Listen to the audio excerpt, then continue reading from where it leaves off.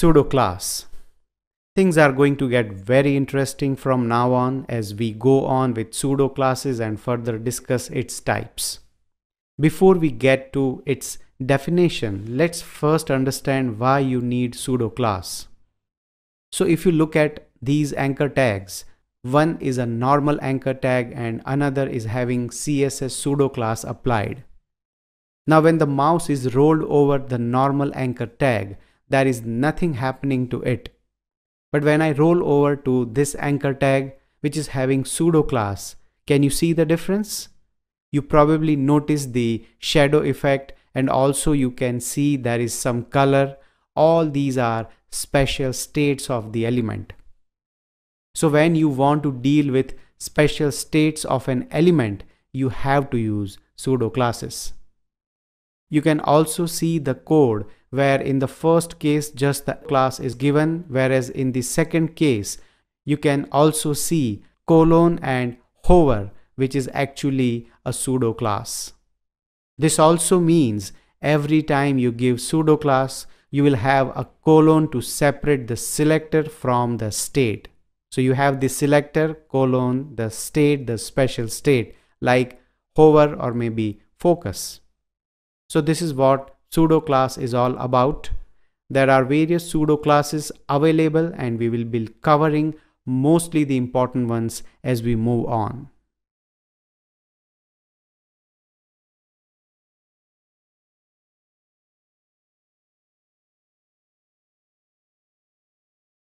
Linguistic pseudo classes will help you select the elements based on their language or script direction. So when you want the elements to be in a specific direction or in a specific language, then this pseudo class is considered. Let's take a look at the example. If I give a div and inside this div I give the dir, that is the direction attribute, which has basically three values, that is RTL, LTR and auto. The RTL is used for targeting right to left elements or text. The LTR is used for targeting left to right elements or text. And the auto actually follows the default. So I will say RTL here in the direction, giving a span here in which I'll say this is right hand side. Similarly, I'll give another div with the LTR value, giving span, this is a left hand side.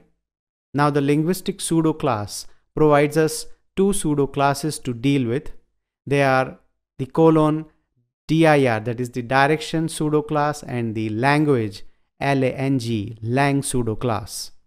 The direction pseudo class, which we will see right now, helps you select the elements based on their direction. So in the style, if I give colon dir and in the brackets if I say RTL, that is right to left, it will select the right hand side span element. The direction pseudo class requires one parameter which represents the text direction. So giving the parameter here is mandatory. You cannot leave it blank. I'll open the brackets and will define font size and color. Now if I check the browser, you can see there is no output displayed. Well, because clearly Chrome does not support this. But when I switch to Firefox, you can see the output. So while working with pseudo classes, check their compatibility with different browsers first. Also by default, the text direction will be left to right if not specified. Okay, so moving on, let's check the lang pseudo class. The language pseudo class is used to select the elements based on their language which they are determined. So let me give lang attribute here and I'll give the value FR, which stands for French. And to the second division, I will give lang as EN, which is English. I also want to quote a point here that as a developer, you must know few ISO language codes like FR, EN, IT, ZH or RU. You never know, they might come in handy in certain situations. Also, we will be practicing few in forthcoming sections, so you will have clear idea of the real world scenario as well. Alright, if I want to style this element on the basis of the language, I'll give styling here saying language fr and language en. Here also giving parameter is mandatory, so you can see in the browser how we have selected the element on the basis of their language. Note that the value which you give in lang attribute will always be in two-letter language code or combination of two-letter codes. Now let's talk about relative questions. So the first question is, from this code, how will you select all the paragraphs which are on the right hand side? Very simple. To select all the paragraphs which are at the right hand side, you'll write the CSS code. First of all, paragraphs, I'll say P, then putting a colon, I'll say dir, the direction. In the brackets, I'm going to say RTL. This will actually select all the paragraphs having direction is equal to RTL. Then you open the curly brackets and you can write the style you want.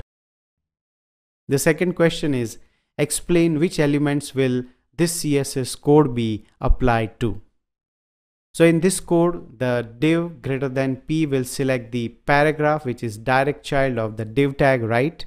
Because the greater than sign is for child selector. Then the colon direction LTR will select the paragraph which is assigned left direction in the document. So the div greater than P colon dir and LTR in the bracket will select this paragraph which is the fifth paragraph.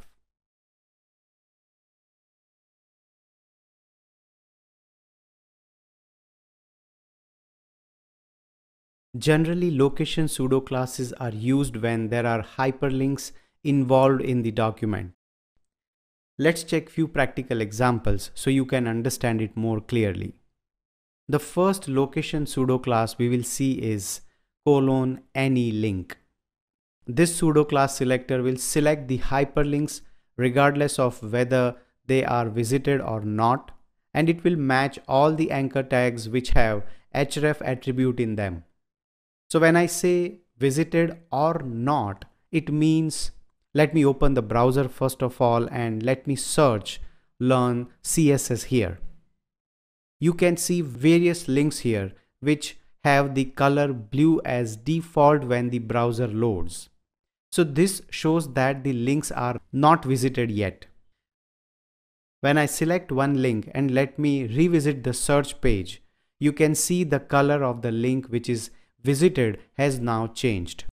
So the link is now in the visited state.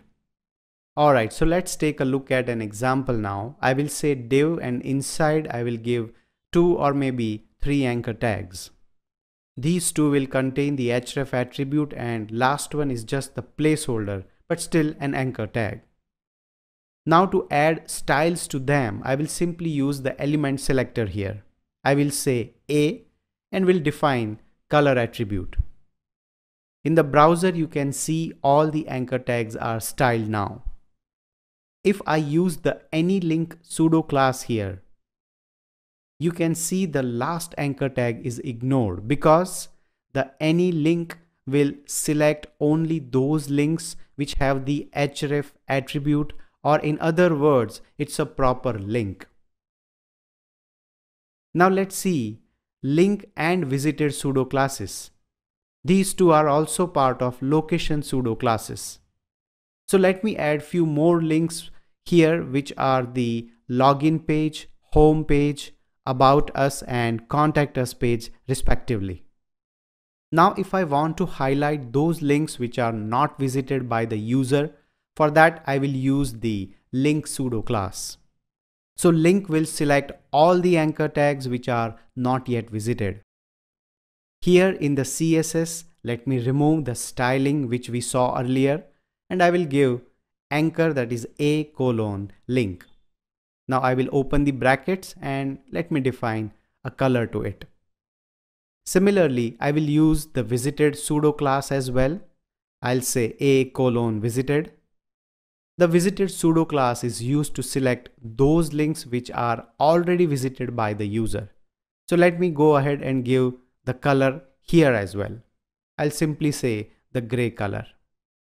Now let's check the browser.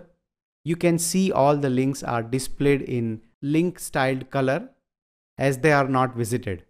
Now when I start to click them one by one, you can see their color changes as they fall into the visited category. So this is what the link and visited pseudo classes are used for. Now let's move to the target pseudo class.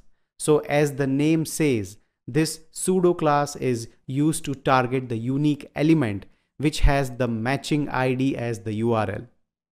So here in the code, I'll define a section and inside I will write 4 paragraphs, each having unique IDs. Now in the division where we have given links, I will add 4 new links. I'll give the link references same as the ID name of the below given paragraphs. Also let me give heading to this division and section. Alright, now for the CSS I will give here p:target. P because we want to target the paragraphs when the links are selected. I will give few rules here: color, the background color, the border and the radius. Now in the browser you can see the links are displayed. Let me select the link and you can see the paragraph is highlighted. So there is a relation established between the paragraph and the link. Similarly, if I select this link, you can see it highlights the respective paragraph. As we have passed the paragraph ID name inside the href, it will target the paragraphs when we click the link. If you want to target the particular text inside these paragraphs, you can do that as well. Let's say I want this text to be targeted in all these paragraphs. So for that I will give span here. You can also give maybe italic, that is I, or bold B if you want text to appear in a different format. Anyways, now in the CSS I will write p:target and span. So you can also add elements like this when you want certain elements to be targeted as well. I will give few rules here. Let's say color, font size and the style. Now if you look at the browser, when I select the link, you can see it highlights the paragraph as well as the text which is part of the span.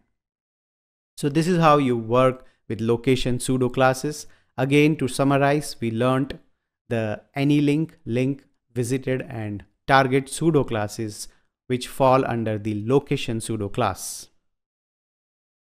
Now let's talk about questions and assignments. So the first assignment I am giving is create the menu and on click of the link display the respective details using the target pseudo class.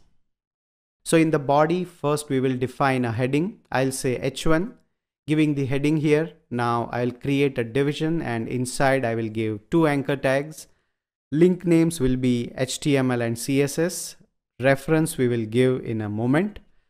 Let me give class to this div. I'll say select-menu. Now I will create another division and inside I will give the paragraph. I want this text to be highlighted differently, so I will give span here. Also let me give ID name as HTML to this division. Similarly for the CSS link, I'll copy this div and paste it here and I'll change ID to CSS and let me change the paragraph content. Alright, so let's give the reference now. I'll say #HTML and #CSS. So our page looks like this. Now let's add some styling to it, starting with the body tag. Let me set black background to it.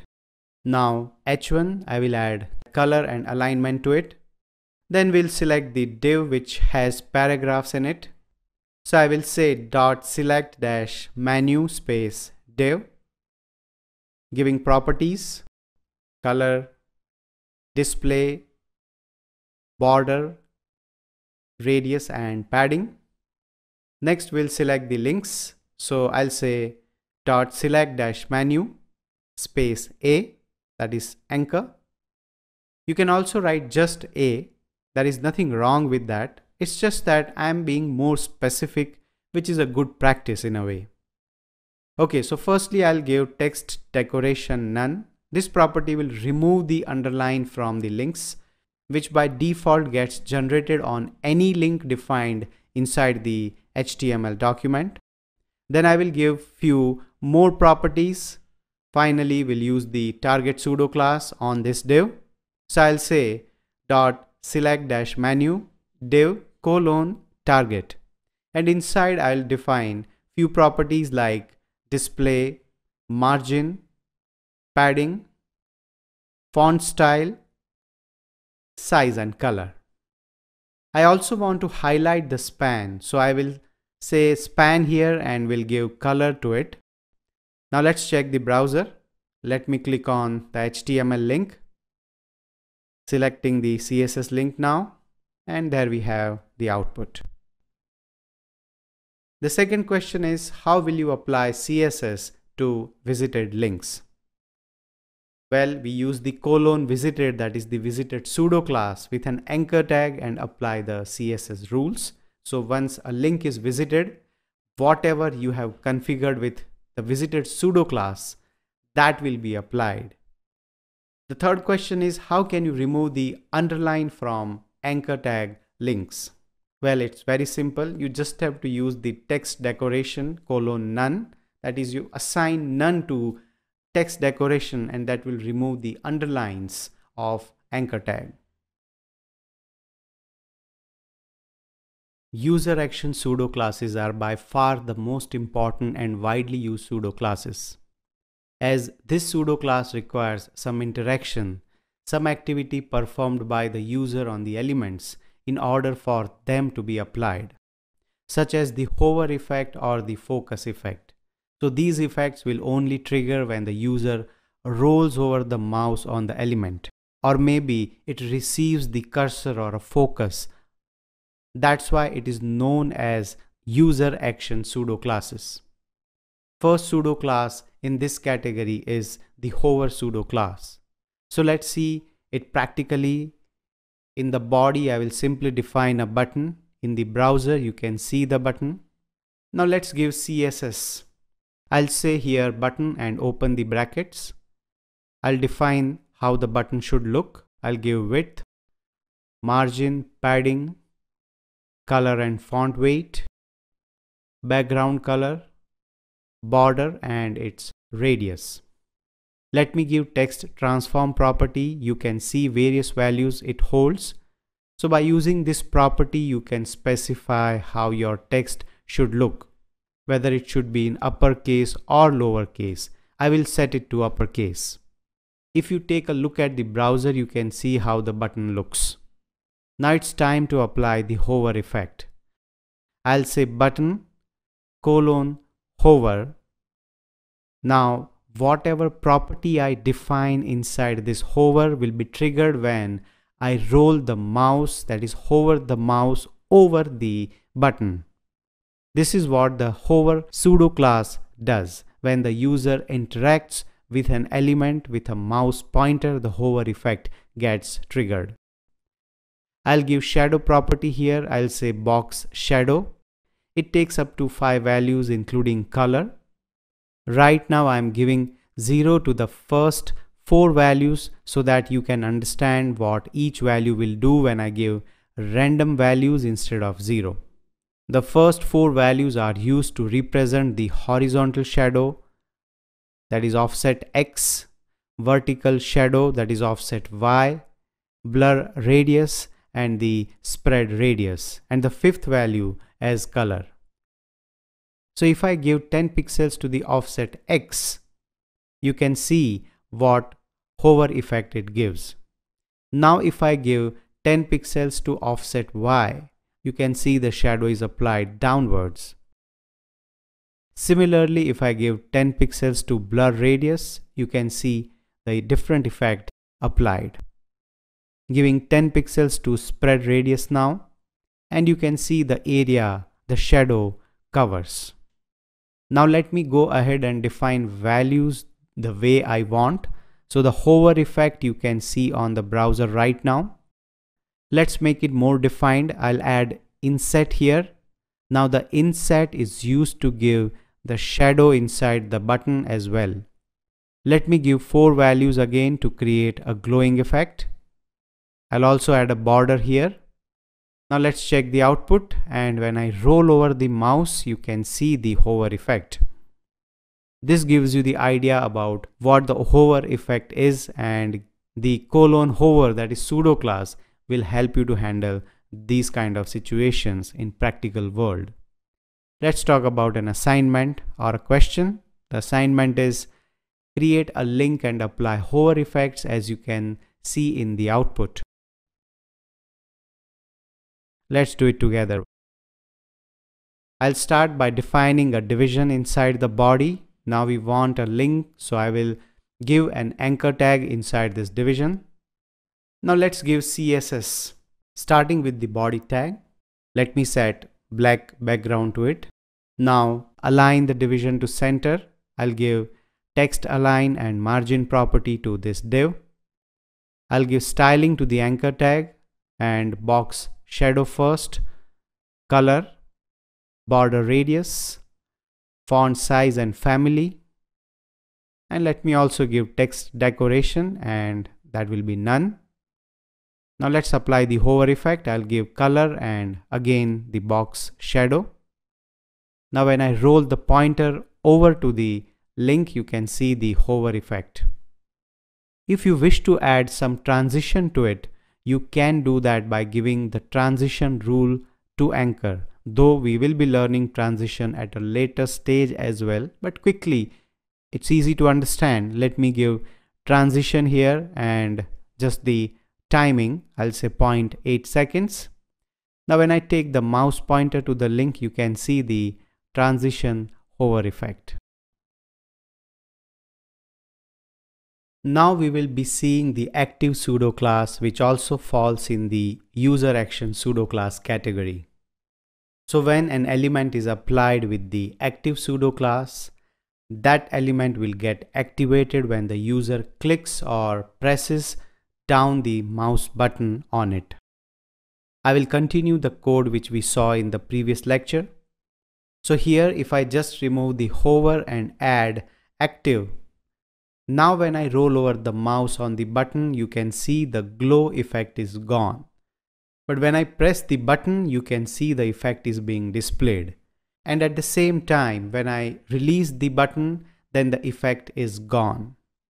Not only that, active pseudo class also gets triggered when you press the button with the help of spacebar. Let me move to the button by pressing tab. Now when I press spacebar, you can see the active pseudo class is getting triggered.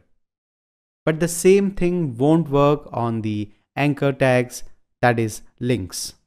Let me change to anchor tag instead of a button, and I'll also change that in the CSS as well. Now when I press the tab and space, you can see the active pseudo class is no longer getting selected. But when I click on the link, you can see the class getting triggered. So this is how the active pseudo class works. In order to view the effect of the active pseudo class, the element needs to be selected, like button pressed, maybe the space bar on the button, or when it is a link or similar element, the mouse button needs to be pressed. Let's talk about the question. So where do you think the active pseudo class is useful? When you want to apply the CSS on elements which are active, that is, the action is being performed on it when the mouse button is pressed on them, or when the enter or spacebar like keys are pressed. In such cases, you see that the active pseudo class will be a great help. The second question is, how is the active pseudo class is different from the hover pseudo class? Well, active means some action is getting or being performed on the element, whereas hover is just about the roll over. You just move the mouse over the element. That's what hover is. And active, where some action is being taken on it, like button is pressed, maybe spacebar or enter key is pressed for that element.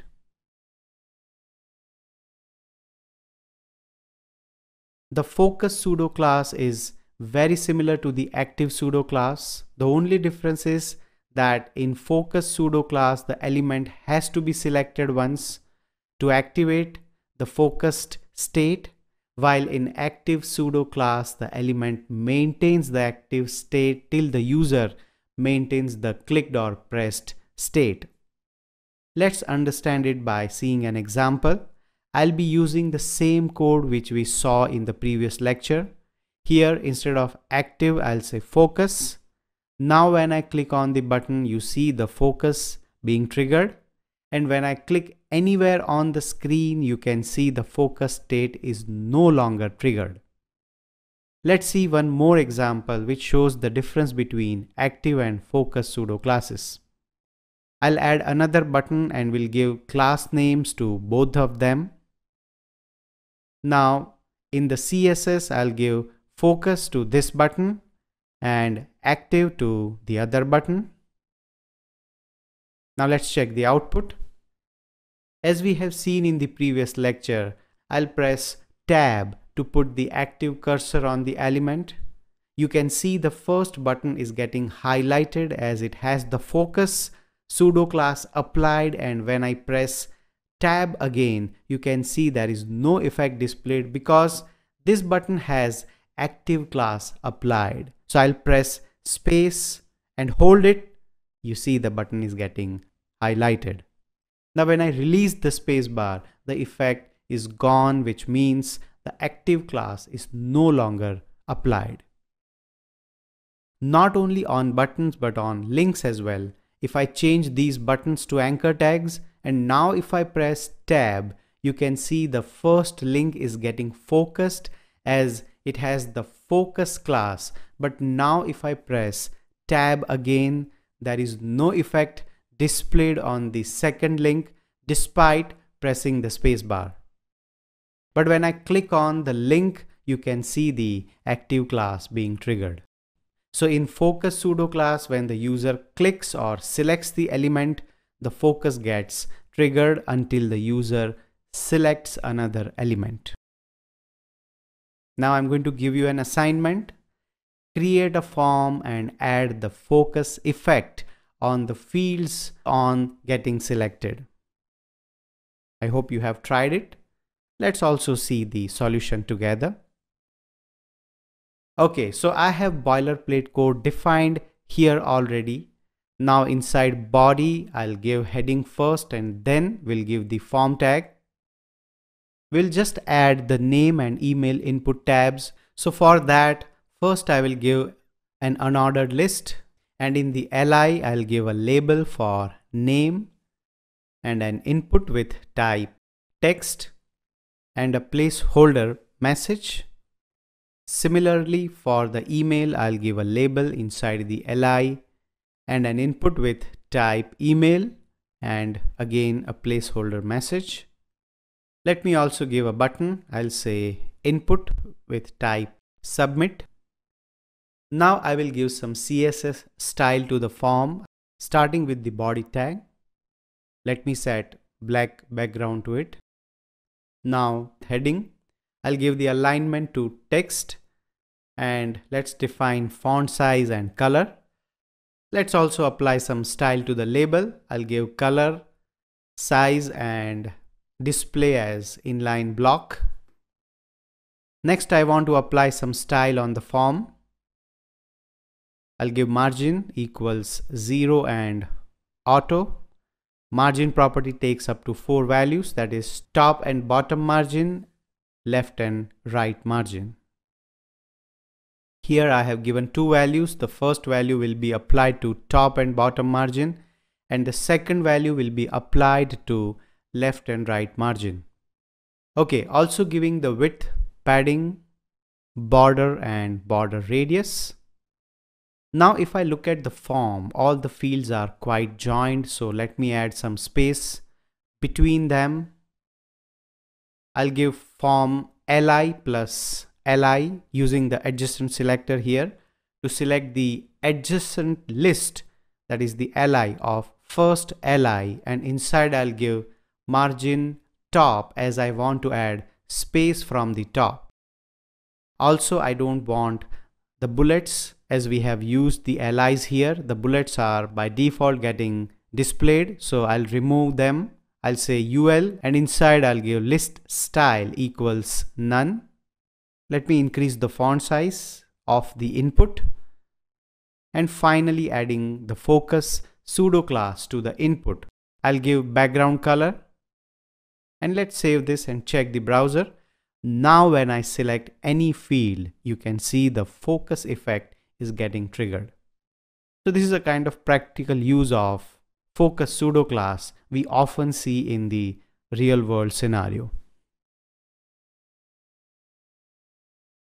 Moving on to the next pseudo class is the user action category, and that is the focus within pseudo class. The focus within pseudo class is similar to the focus pseudo class, but the only difference is that the focus within pseudo class is used for focusing the descendants or child elements of the parent element. Let's take a look at an example. I will create a form. I'll define a form tag and will give a class name here. Let me give h1. I will give a div with class name myDiv, and inside I'll give a label with an input having type text and a placeholder message. Similarly, I will create another div with the same class name. So let me copy this division and paste it here. I'll change the label and input type to email. Let's also give few radio buttons. I'll create a div with the same class name which we are using, that is myDiv. I'll give label here, naming it occupation, giving 3 radio buttons named as business, job and self-employed. Finally, I am giving a submit button. So I'll say input with type submit. Alright, so we are ready with the form. Let's add CSS styles now. First, I'll change the appearance of the document by giving background color, font family and color inside body. I want to align the form, so I'll give text align to form. Similarly, I'll also give some properties to division. I'll give margin, padding, border and the border radius. Let me also give the focus within pseudo class to the division. I'll say dot myDiv colon focus dash within, and let's give some background color and border. Now let me just explain the scenario which I have created. I have this form tag and inside there are various elements, correct? So the form tag becomes the parent element and elements inside are the child of the form. The focus within pseudo class which we have given to the division will be triggered whenever any of the child elements gets selected, that is any of the divs. So in the browser, when I select any field, you can see the focus within class getting activated and the effect is displayed. When I click outside the form, you can see the effect is gone. But again, when I select any field, this time I will press tab to select the field and you can see the focus within pseudo class gets triggered. So you won't be able to target individual elements unless that element is nested with few more elements which become children for that element. This is how you use the focus within pseudo class. Now let's talk about relative questions. Explain a practical scenario where you can make use of focus within. Okay, so let's create an example where I want to display the prompt message whenever the field gets selected. For that, I'll first give a div with the class name as container. Inside, I want a password field, so I'll give an input with type password and a placeholder message as well. Now I will give another div with class prompt message, and here I will simply pass the message. In the browser, you can see the message getting displayed.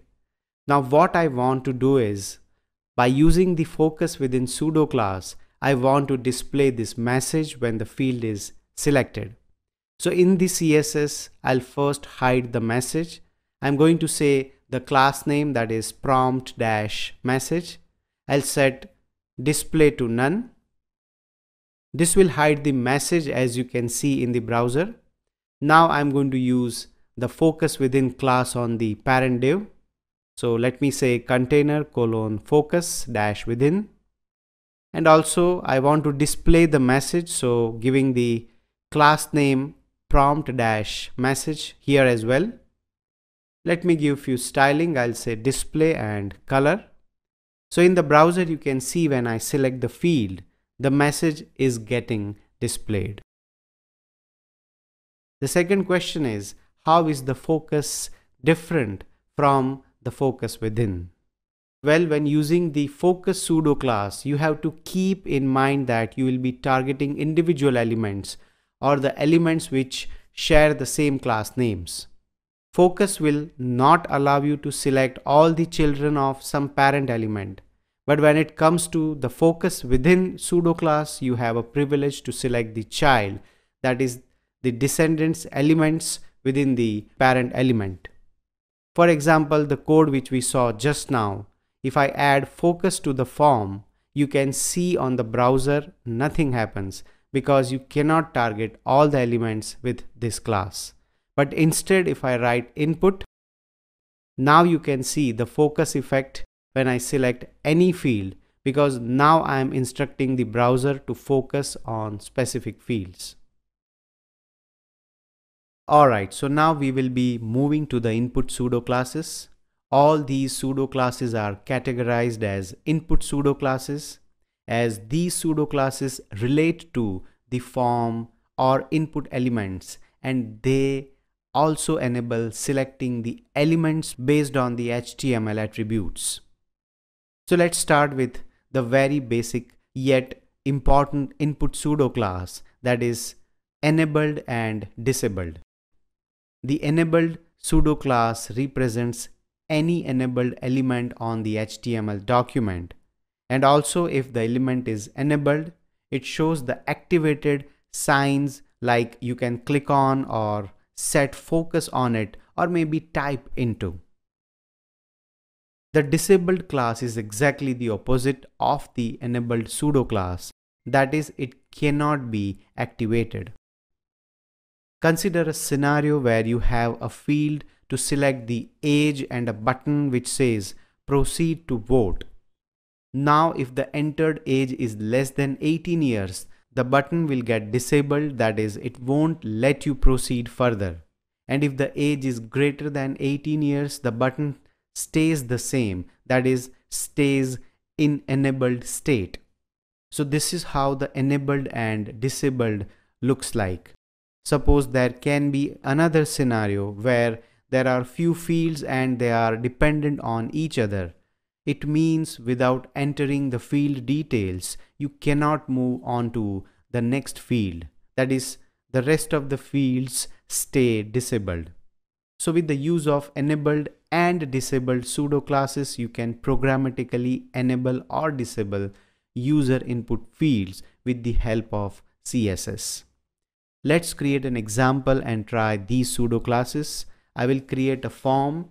Let me give a label, name, an input with type text and a placeholder message. Similarly, let me create 3 more labels, last name, email, and city along with their input. Now let's create a button as well. Alright, so in the CSS, let me just apply the enabled pseudo class to the input. I'll give background, color, border radius, margin and padding here.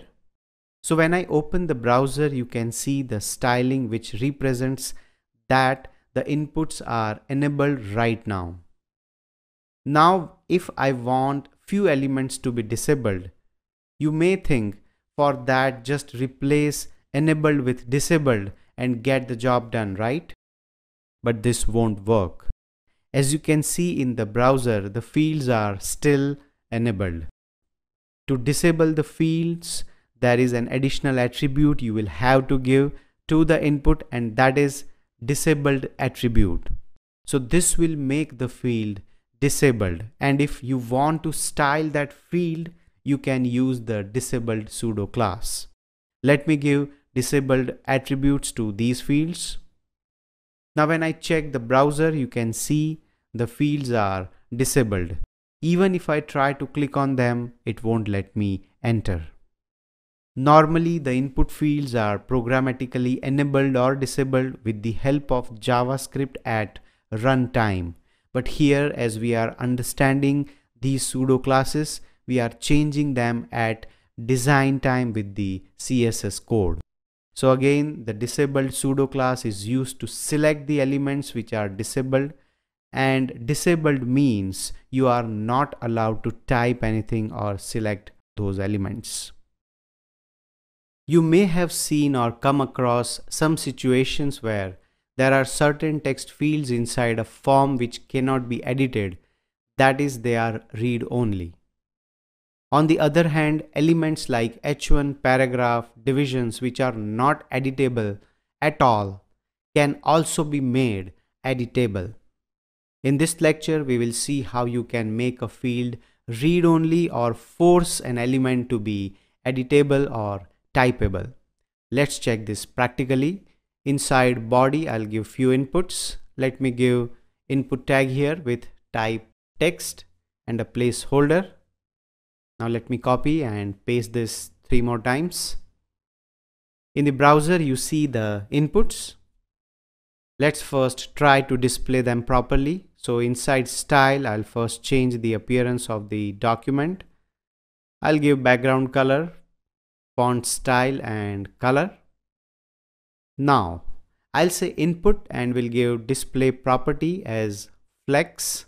We are going to discuss flex in detail when the right time comes, but at the moment let me give some margin, width, border and the border radius. Alright, so now you can see the inputs are displayed properly. Right now all the inputs are editable, which means you are allowed to type inside them, as you can see. This is the default state in every input. But let's say you want to make few inputs read only. For that, there is an attribute provided by HTML and it is the read only attribute. By giving read only attribute inside any element, you can change them to read only. Let me give read only to this first and third input. Now if I try to click them, you can see it no longer allows me to type. If you wish to give some predefined value inside them which cannot be edited, you can use the value attribute like this, where I give the value here saying this is read only. Now if you check the browser, you can see it's a read only input, because I have given the read only attribute there. There is another attribute which does the opposite of read only, and that is the content editable attribute. Using this attribute, you can make elements like paragraphs or even divisions or headings editable. That is, you can make these elements typeable fields. How? Let's see that. I'll give a div here and we'll define a paragraph inside. And I'll give text saying this is an editable paragraph. At the moment, you see that I cannot select in the browser. It won't allow me to type anything. But when I give the content editable attribute, you can see I can now edit the paragraph from the browser itself. Even you can make a division as editable. So if I remove this paragraph and make this as a division, and let me give margin, padding, background color, border, color, giving the border radius, font size and width. In the browser you can see now the division, and when I try to write something inside division, you can see that it allows me to type because of the content editable attribute. So this is how you can use the read only and content editable attribute. Usually when you want to represent these attributes with CSS, there are specific pseudo classes available for read only and writable elements, which we see in the next lecture. Let's talk about few relative questions. How can you make any HTML element read-only? Well, you just give the read-only attribute and the element goes uneditable. That means you are not allowed to type anything inside those fields.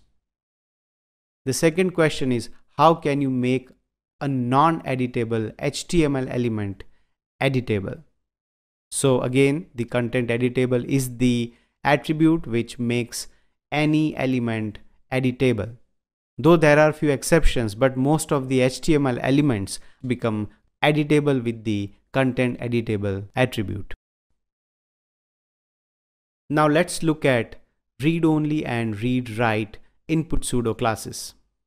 As their name says, the read-only pseudo class is used when you want to select the field which are read-only, whereas with read-write, it allows selecting the editable fields.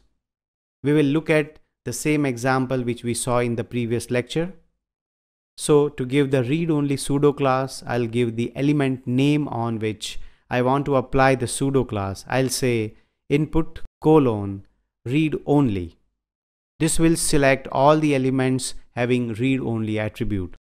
Let me give some properties. I'll give background color, border, color and font style. Let me open the browser and you can see the input with read only attribute is being targeted. This pseudo class only works for the elements having the read only attribute. So if I remove the read only attribute from the input, you can see the input is no longer being targeted. So the pseudo classes are used for selecting or targeting specific elements. You cannot change the normal flow of the elements with them. Pseudo classes are selectors. They are used for selecting the elements that are in the specific state. Now let's see the read-write pseudo class. This pseudo class is used to select the elements which are writable. So if I give this pseudo class with input and add a background color and border to it, you can see all the input except for the read only are being selected, because by default all the inputs are of course writable. Now if I give comma and div, it also selects the div because div has the content editable attribute. If I remove this attribute, you can see that it no longer targets the division. So to summarize, the read-only pseudo class will select those elements which contain the read-only attribute, and the read-write pseudo class will select the elements which are writable or editable, as well as the elements containing the content editable attribute.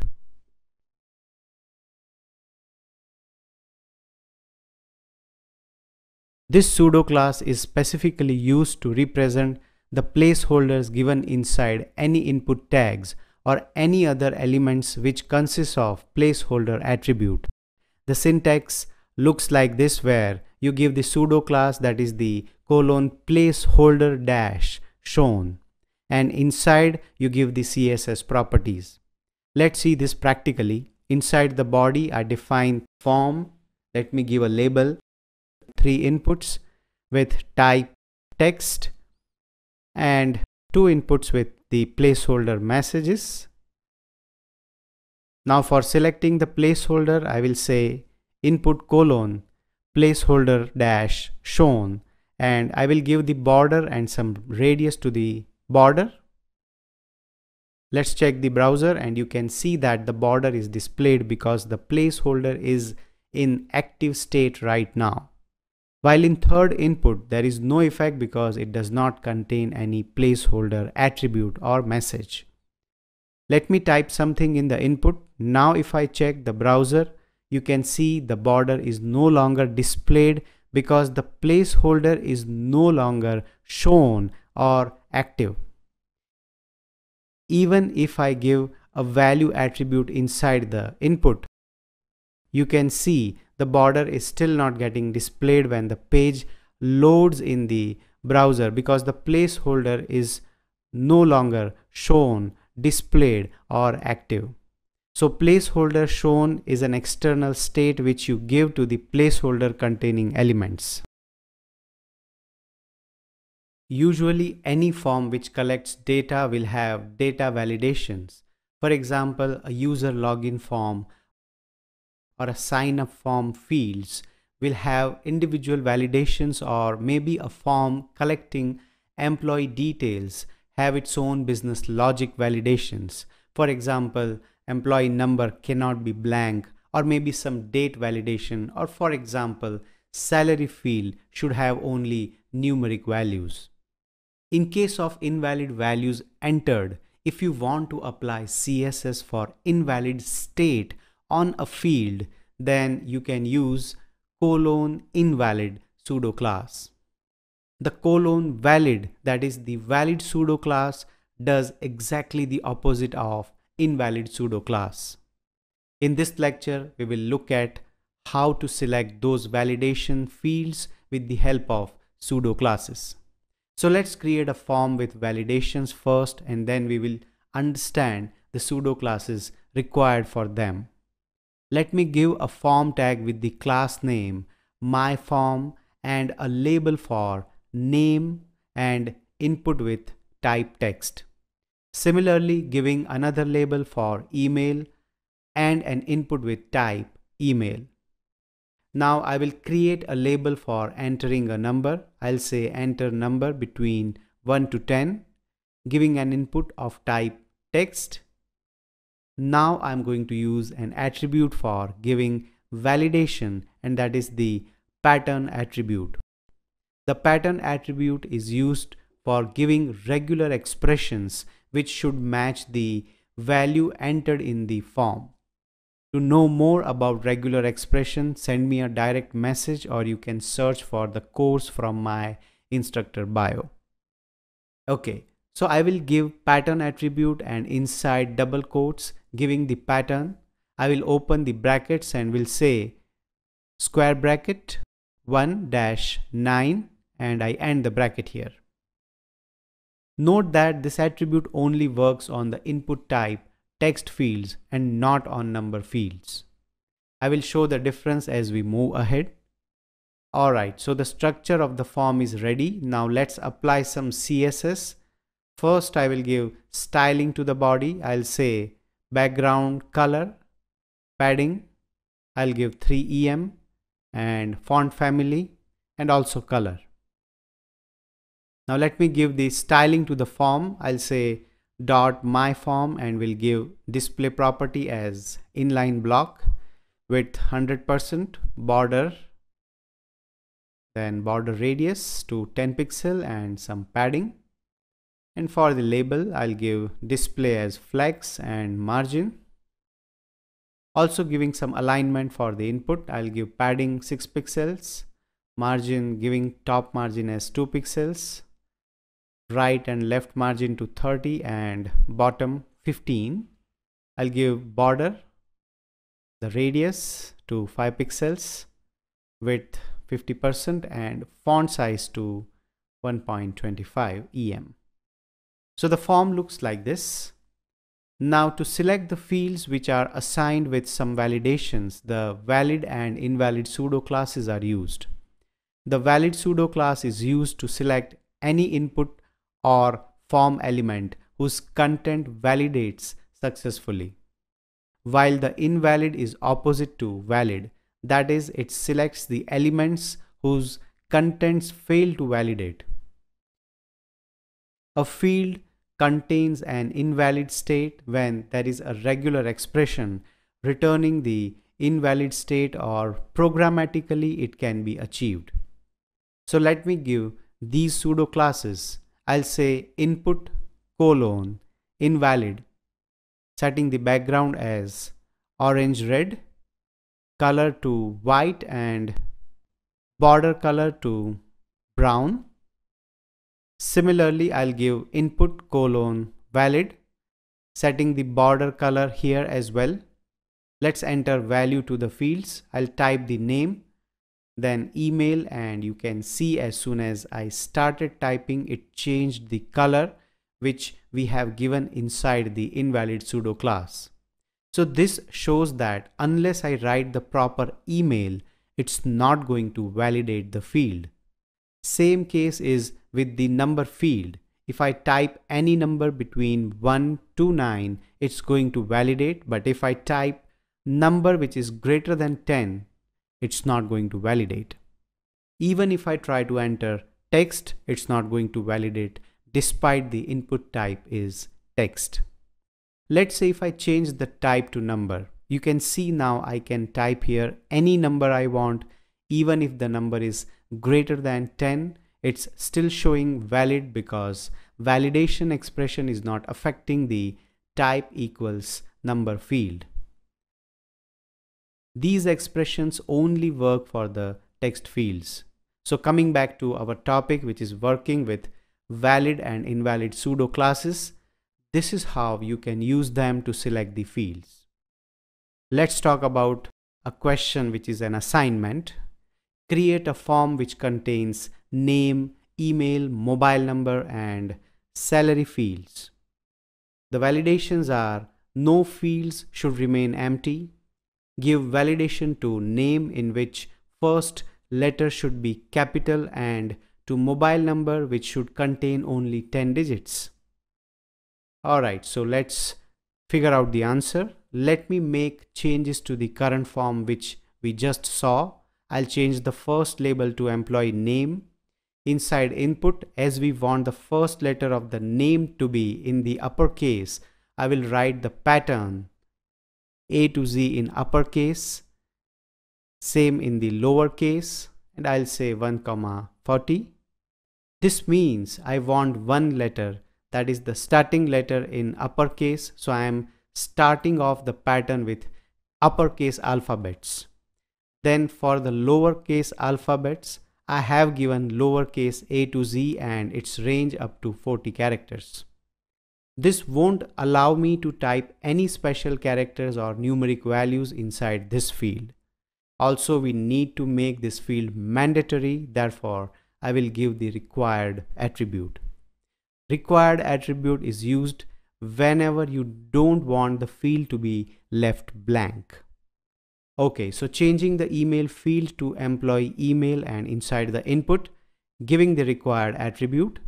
I'll change this label to mobile and giving the pattern inside input as 0 to 9 because I want the numeric values between this range.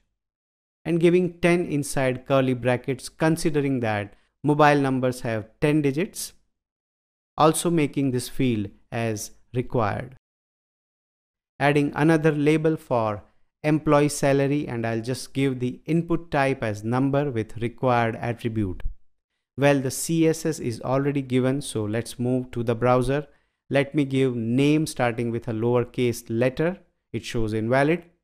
Writing the name in uppercase still shows invalid. But if I give the name in the correct pattern, you can see it's valid now. Giving the improper email first, it's showing invalid. And let me give the valid email. So now it is the valid pseudo class getting executed. For the mobile number, let me try to write characters here and you can see it's invalid. Despite I have given the input type as text, but the validation pattern which I have given here won't validate the characters. If I give the 11 digits, you can see it's showing invalid again.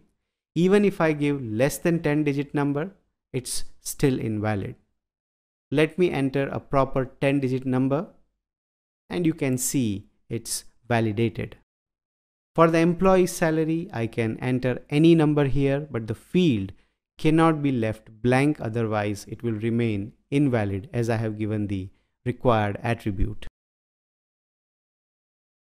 So far we have been switching between code and browser often to check the output. Now I am introducing a VS Code plugin called Live Preview Extension, which will update the changes of HTML CSS code in real time. It means it will update the output as soon as I change the code, which will help to see the exact effect of each line of code. To install the extension, I'll go to extensions icon in the VS Code, or you can press Ctrl Shift X to open the extensions marketplace. In the search, I will write live preview and you can see it here. I'll install this. After installing, you can see there is an option showing at the top right corner of the VS Code screen. It says live preview, show preview. If I click it, you can see the HTML document. Now, whatever changes I apply in the HTML or CSS file, it gets instantly updated in the live preview. This is the charm of it.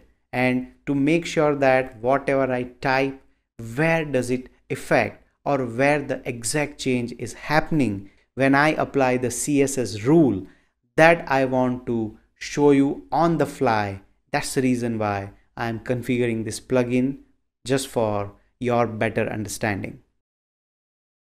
In the last lecture, we saw what nth child selector is and how to target elements with n as a grouping element by passing n in the arguments. Now let's further continue to understand the nth child selector by passing more complex arguments in it. Let me continue with the example which we saw in the previous lecture. Last, when we had done the grouping, it was like this. As I mentioned, there is another version of passing arguments to the nth child, and that is by adding the offset value with n. Like for example, let me add the plus sign and 1. Now in the output, you can see that elements at index 1, 4, 7 and 10 are selected. So the logic will be like this, where n starts with 0, that is 3n plus 1 equals to 3 into 0 plus 1, which will be 1. Then n becomes 1, so it's 3n plus 1, that is 3 into 1 plus 1, which will be 4. If n becomes 2, then it should be 3 into 2 plus 1, which is 7. And finally, n becomes 3, that is 3 into 3 plus 1, which is 10. So it will stop at the index 10. It will go on selecting further if I had defined more elements. Okay, let's see what happens when I replace this 1 with 2. Now the logic is changed. It will look like this. It will start selecting the elements from index 2 till index 11. I hope you understand about how the nth child selects the elements in these kinds of situations, because soon enough you will be facing these situations in the live projects of your own. Let me try it one more time. I'll change the number to 3 instead of 2. So it will start selecting the elements from the 3rd index till the 12th index. So it will be 3n plus 3, that is 3 into 0 plus 3, which will be 3. Then next time it is 3 into 1 plus 3, which is 6. Then it goes on 9, 12 and so on. Like if I want to start selecting the elements from 4th, 5th or nth position, then I can write 3n plus 4, 3n plus 5 and so on. So nth child selector is really helpful when you want to target the elements at the same time. It's just that it will require logic and proper understanding before you use this selector. Now what if I add negative values to the argument? It will absolutely work, but instead of going downwards, that is top to bottom, it will select the elements going upwards, that is bottom to top from the starting position. So if I write minus 3n plus 9, it's going to start from the 9th position, and from that it will go upwards, as you can see here. Now let's say I want to select the elements which are starting at a certain position and ending at a certain position. So now you know how to give the start position for the nth element. I will say here n plus 3. This will select the elements starting from the 3rd position, right? Now to add the ending position, you can group this nth child with another nth child. For that I will give colon here and use the nth last child selector again, and inside I'll give n plus 5. Now this will select the element starting at 3rd position till the element which is at the 5th position from the bottom. As you can see, it started from the 3rd position till the 8th index position, which is at the 5th position if you calculate from the bottom. Let's make it more interesting. Let me add 3n plus 2 here. So now it will select the elements like 3 into 0 plus 2, that is 2nd index position, will be selected. 3 into 1 plus 2, that is 5th index position, will be selected. 3 into 2 plus 2, that is 8th index position, will be selected. It won't go any further as I have specified the range here, that is go up to the nth plus 5 element only. So it will stop at the index 5th from bottom as I have given last child here. If I remove the nth last child, then you can see it goes on selecting the elements even further for the entire table, that is. Now let's talk about an assignment. So in this assignment, you have to select only the top 3 and bottom 2 elements. Your output should look like this. So for that, you'll separate the selectors with a comma. To target the first 3 elements, I'll say negative 1n plus 3. Adding the comma here, I'll say dot grid item colon nth last child. Here I'll give 3 to select the 3rd index position. Again I will give comma dot grid item nth last child. I'll give 1 here to select the 1st index position from the bottom. You see that we have selected the elements accordingly. This should give you a fair idea about the nth child selector.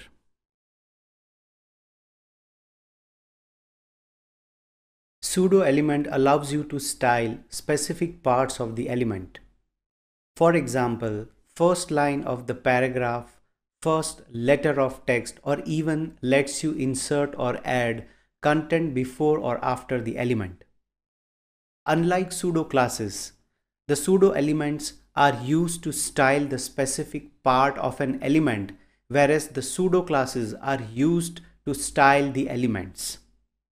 The syntax for giving the pseudo element is that we first give the double colon notation and then we specify the pseudo element. In older versions of the CSS, that is CSS1 and CSS2, colon sign was used to specify pseudo classes and elements both. But from the CSS3, double colons are used for pseudo elements only.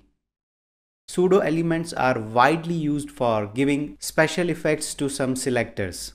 So you do not need to use JavaScript or any other scripts for giving those special effects. Using the pseudo element only will get the job done.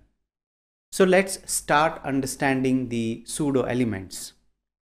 These are the widely used pseudo elements and I will explain each of them in their respective dedicated lectures. The first line pseudo element is used for applying styles to the first line inside an element. Let's understand it with an example. In the body, I will create a div and I am defining the paragraph inside. Now in the style, I will start by changing the appearance of the body. I will give the background color and changing font and font size. For the paragraph, I will give color and some padding. Now, I want to select the first line of this paragraph. So I will go ahead and write P, that is the element selector, double colon, first line. Giving the color property here. So this will apply color to the first line of the paragraph. And you can see the first line of the paragraph is changed. The selection of the line by using this pseudo element depends on many factors like width of the element, width of the document, font size, letter spacing or word spacing. What I mean is that if you take a closer look at the VS Code window, the paragraph ends here.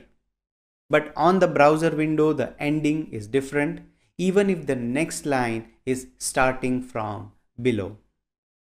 So the simplest way to cope up with this kind of situation is by giving the break tag. I will write break tag here, and now you can see the text selected by pseudo element. By default, the first line pseudo element will select the line till the browser's width.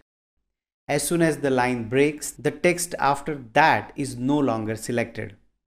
Also, this pseudo element only works on block level elements, that is when display is set to either block, inline block, table caption or table cell. If it is set on an inline element, nothing happens even if that inline element has a line break within it. Note that not all the properties can be applied in the first line pseudo element. Only the properties which deal with the text can be applied as shown here. Now let's talk about a question. So in which situation the first line pseudo element will not work? As I have discussed, first line pseudo element only works with the block level elements. For example, let's try to give this pseudo element on the span tag instead of paragraph tag. I'll give span tag. Let me change this as well. I'll say span here. You can see that the pseudo element didn't work. Why? Because the span is not considered as a block level or block element. But if you still wish to make this work, simply use the display property to the span. I will give the display property here and set it to inline block. You can see the change in the first line of the paragraph. The first letter pseudo element applies styling to the first letter of the first line of any block level element. Earlier in our lectures, we used to target the letters or even a single letter by giving them in a span tag. But now for the same, we will be using the first letter pseudo element. Let's try to understand it practically. I will use the same code which we saw in the previous lecture. So in the style, I will first remove first line pseudo element. We won't be needing that for now. I will give paragraph, double colon, first letter, and let me give text transform, uppercase. Font size I'll keep 350% and padding as well. This pseudo element will change the first letter of this paragraph. As you can see in the output, letter C is targeted. The rules are same for this pseudo element as well. Just like I said in the previous lecture that it will only work on the block level elements. So if I give span tag instead of paragraph, you can see the pseudo element is not selecting the first letter. But if I set the display property to inline block inside span, now you see that the first letter is again targeted. Do note that if you have both first letter and first line on an element, then the first letter will inherit from the first line styles, but styles on the first letter will be overwritten when their styles conflict. Let's check this practically. Giving the first line pseudo element to span. Inside I will give the text transform property and setting it to lowercase and font size to 0.5 em. Now if you observe the output, the first letter pseudo element is now overwritten by the properties defined in the first line pseudo element. The first letter is in lowercase as well. To check that, let me open the developers tool. I will click on the span. You can see the styling defined on the right hand side. Here you see the text transform property, right? I will disable it and enable it. you can see there is no change in the output. But if I disable the text transform property defined in the first line, the first letter is now in uppercase. Let's try it one more time but with different paragraph. I will add another span and inside I will define the new paragraph using the dummy text. Now once again I'll disable the text transform property of first line pseudo element. And you can see when I disable it, it changes back to uppercase letter, and when I again enable the property, it changes back to lowercase. And thus the first line pseudo element overwrites the first letter pseudo element. This is just something which you should keep in mind while using both these pseudo elements on the same tag. Now let's talk about relative question. So the question is, if you apply both first line and first letter pseudo elements, which will be applied eventually? Well, as we just saw a few moments ago, when we apply both the first line and first letter pseudo element to the same tag, the first line pseudo element will overwrite the properties of the first letter pseudo element if their properties conflict. The before and after pseudo elements are used immensely in front-end development as they allow developers to add content inside the element for creating different effects, gradient effects, and much more. So let's start with the before pseudo element. The before pseudo element adds content that appears before an element on a web page. For example, if I give a paragraph and I want to add content before the paragraph starts, so I will use the before pseudo element. I will say p double colon before. This is how the syntax looks. You give the element selector and then the before pseudo element. So whatever CSS rules you give here, the before pseudo element will tell the browser to add those rules before the element. Now the first property which is given to both the before and after pseudo element is the content property itself. Either you keep it blank unless you don't want to add any content before or after the element, or you can give content inside. Like for example, I will give a string here. This is the beginning.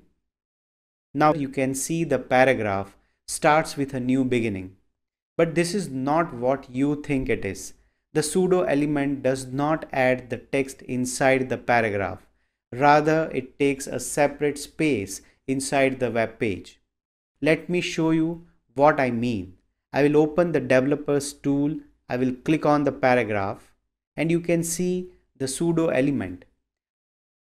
Note that both before and after pseudo elements are not part of the DOM, as they do not have any element type, and for this reason they simply don't exist inside the DOM.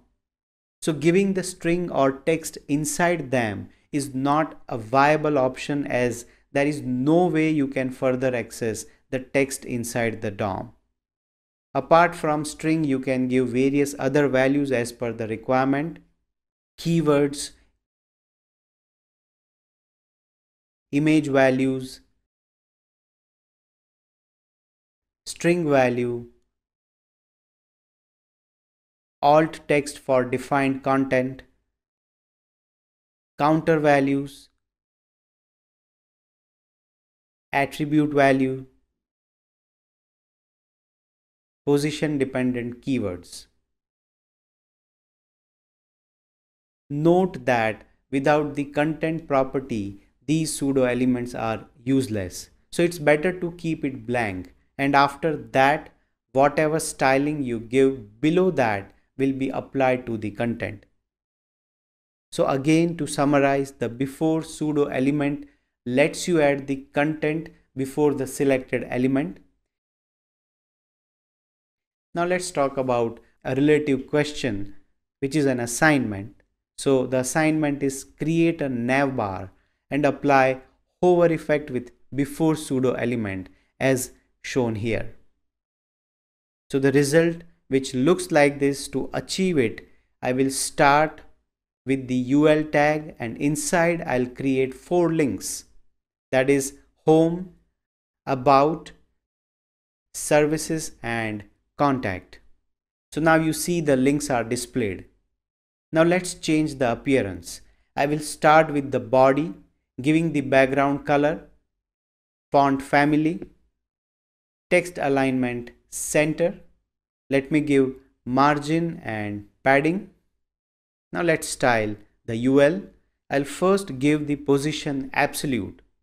Why am I giving the absolute position? Because right now there is no other ancestor element of UL with the positioned property. So it will use the document body and move along with the page scrolling. Then I will align the UL by giving top to 50% and left to 50%, giving the transform property. Now this property is used for transforming the element to 2D and 3D. You can rotate, scale, skew or move the elements. I will give the translate value -50%, -50%. This will bring the content to the center. Alright, now I will give margin and display property as well. And I will remove the list style, that is the bullets. For that I am giving the list style property to UL and LI. I will set it to none. Then giving the UL, LI and anchor tag together, as I want all these to share the same styling. I am separating them with space because they all are nested elements. If they were defined separately, then I would have used a comma to separate them. I will give position to relative, display to block, padding, margin, this I have calculated by looking at the output, text decoration to none, text transformation to uppercase, the color, and I'll make it bold. Now you can see the navbar is looking. I'll use the before pseudo element on UL, LI and anchor. I'll give the blank content property first. This will allow me to apply some effects above the element. I will give the position to absolute, top, left, width 100%, height the same, that is 100%, border top. Now this will set the border on top of the element, as you can see. Similarly, border bottom, once again giving the transform property, scale Y and scale value itself is used to resize the element's width and height on the 3D plane. As I've used the scale Y, it will resize the Y axis to the plane. Right now I will set the opacity to 0. So you can see the borders are not being displayed. They are still there, but the opacity is 0 right now. Finally, transition property, I'll set it to 0.6 seconds. And let me give the hover effect to these elements. This is the syntax if you want to use the hover with the pseudo elements. I will copy the transform property defined above and I'll change it to 1 and opacity also to 1. I have created the navbar with some basic hover effect using the before pseudo element. Just like the before pseudo element, the after pseudo element is used to insert the content after the element. In other words, it creates a pseudo element that is the last child of the selected element. Just like we saw in the previous lecture, I will define after pseudo element here. Right now I am keeping the content blank. Let me go to the developer tool for a moment. I will click on the paragraph tag and you can see the after pseudo element is added after the element. Just like the before pseudo element, the after pseudo element is inline by default. So I will give some content here. I will write begin in the before pseudo element. Also let me give color. Similarly, inside after pseudo element, I will write end and will give color to it. So if you take a look, you can see that the before and after pseudo elements are adding the content inline. This is their default behavior. Generally, the before and after pseudo elements are also used to avoid a situation called container collapsing. This situation occurs while using the float property on the elements, in which all the child elements are floated but the parent element fails to float and it collapses eventually. Float and container collapsing are broader concepts in itself, so I will be covering that in a dedicated lecture. I am mentioning this because these pseudo elements, that is before and after, are used to avoid the collapsing situation, which we will go through later on. Now let's talk about a relative question. So show the practical use of after pseudo element. I'm going to continue with the navbar which we were making in the previous lecture's assignment. So this is where we ended up last time. I'm going to copy this styling, both the before pseudo element and hover, and I will paste it below. I will give after pseudo element instead of before. I'll first remove the opacity from the hover as well as from the after pseudo element. In the transform property, I will change this scale y to only scale and I will set it to 0. Now you know the use of scale. It defines a two-dimensional scale transformation. Next, I will remove these borders and instead I will give a background color. In the output, you can see when hover takes place, the background is not aligned properly. For that, I will change the top property. I will give 1 pixel to it. If you look at the hover now, it is perfectly aligned. The only problem is how will we make the text appear on the top of the background. For that, I will specify the z-index property. This property is used to avoid the overlapping situations of elements, that is the stack order of the elements. This we will understand in a dedicated lecture as well. Also, this property works on the positioned elements, that is the elements whose position is either set to absolute, relative or any other value rather than static.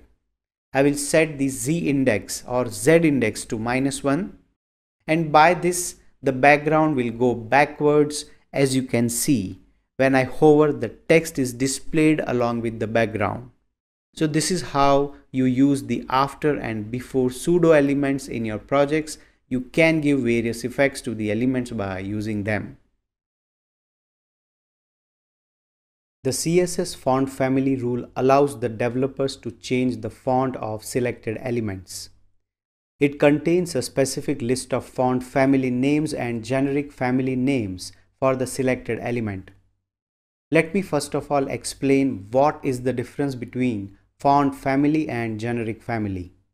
The font family holds several font names, while the generic family contains limited fonts which are used as fallback mechanism if the browser does not support the font name given to font family. To check this practically, I will give a paragraph inside the body. In the styles, I will first style the document page, that is the body, giving the background, font size and color. I'll give the paragraph selector next, in which let me say font-family. You can see the list of various font families it displays. It's going to show the list of fonts which are available on your device. I can select any of the font families from this and that will be applied to the paragraph. Let me select this one and you can see the font of the paragraph is changed. Remember that the font which is being selected is not a single font but a family, and always it is the first font that is being applied to the selected element.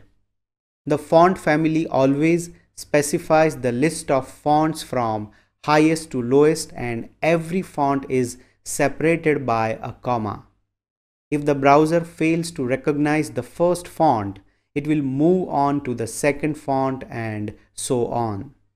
So this is how the syntax of font family looks like. You give the selector and then you define the property that is the font family. Also, when using the font family, you should always include at least one generic family name, like here you can see sans serif. Even if I change the font family, you can see at the end serif is given. Now what does generic family mean? They are prioritized list of fonts which are available locally in every device. So if any of the fonts from the font family are not recognized by the browser, then the browser will move to the generic font family. One more important point is that the generic font family is always written without giving any quotation marks.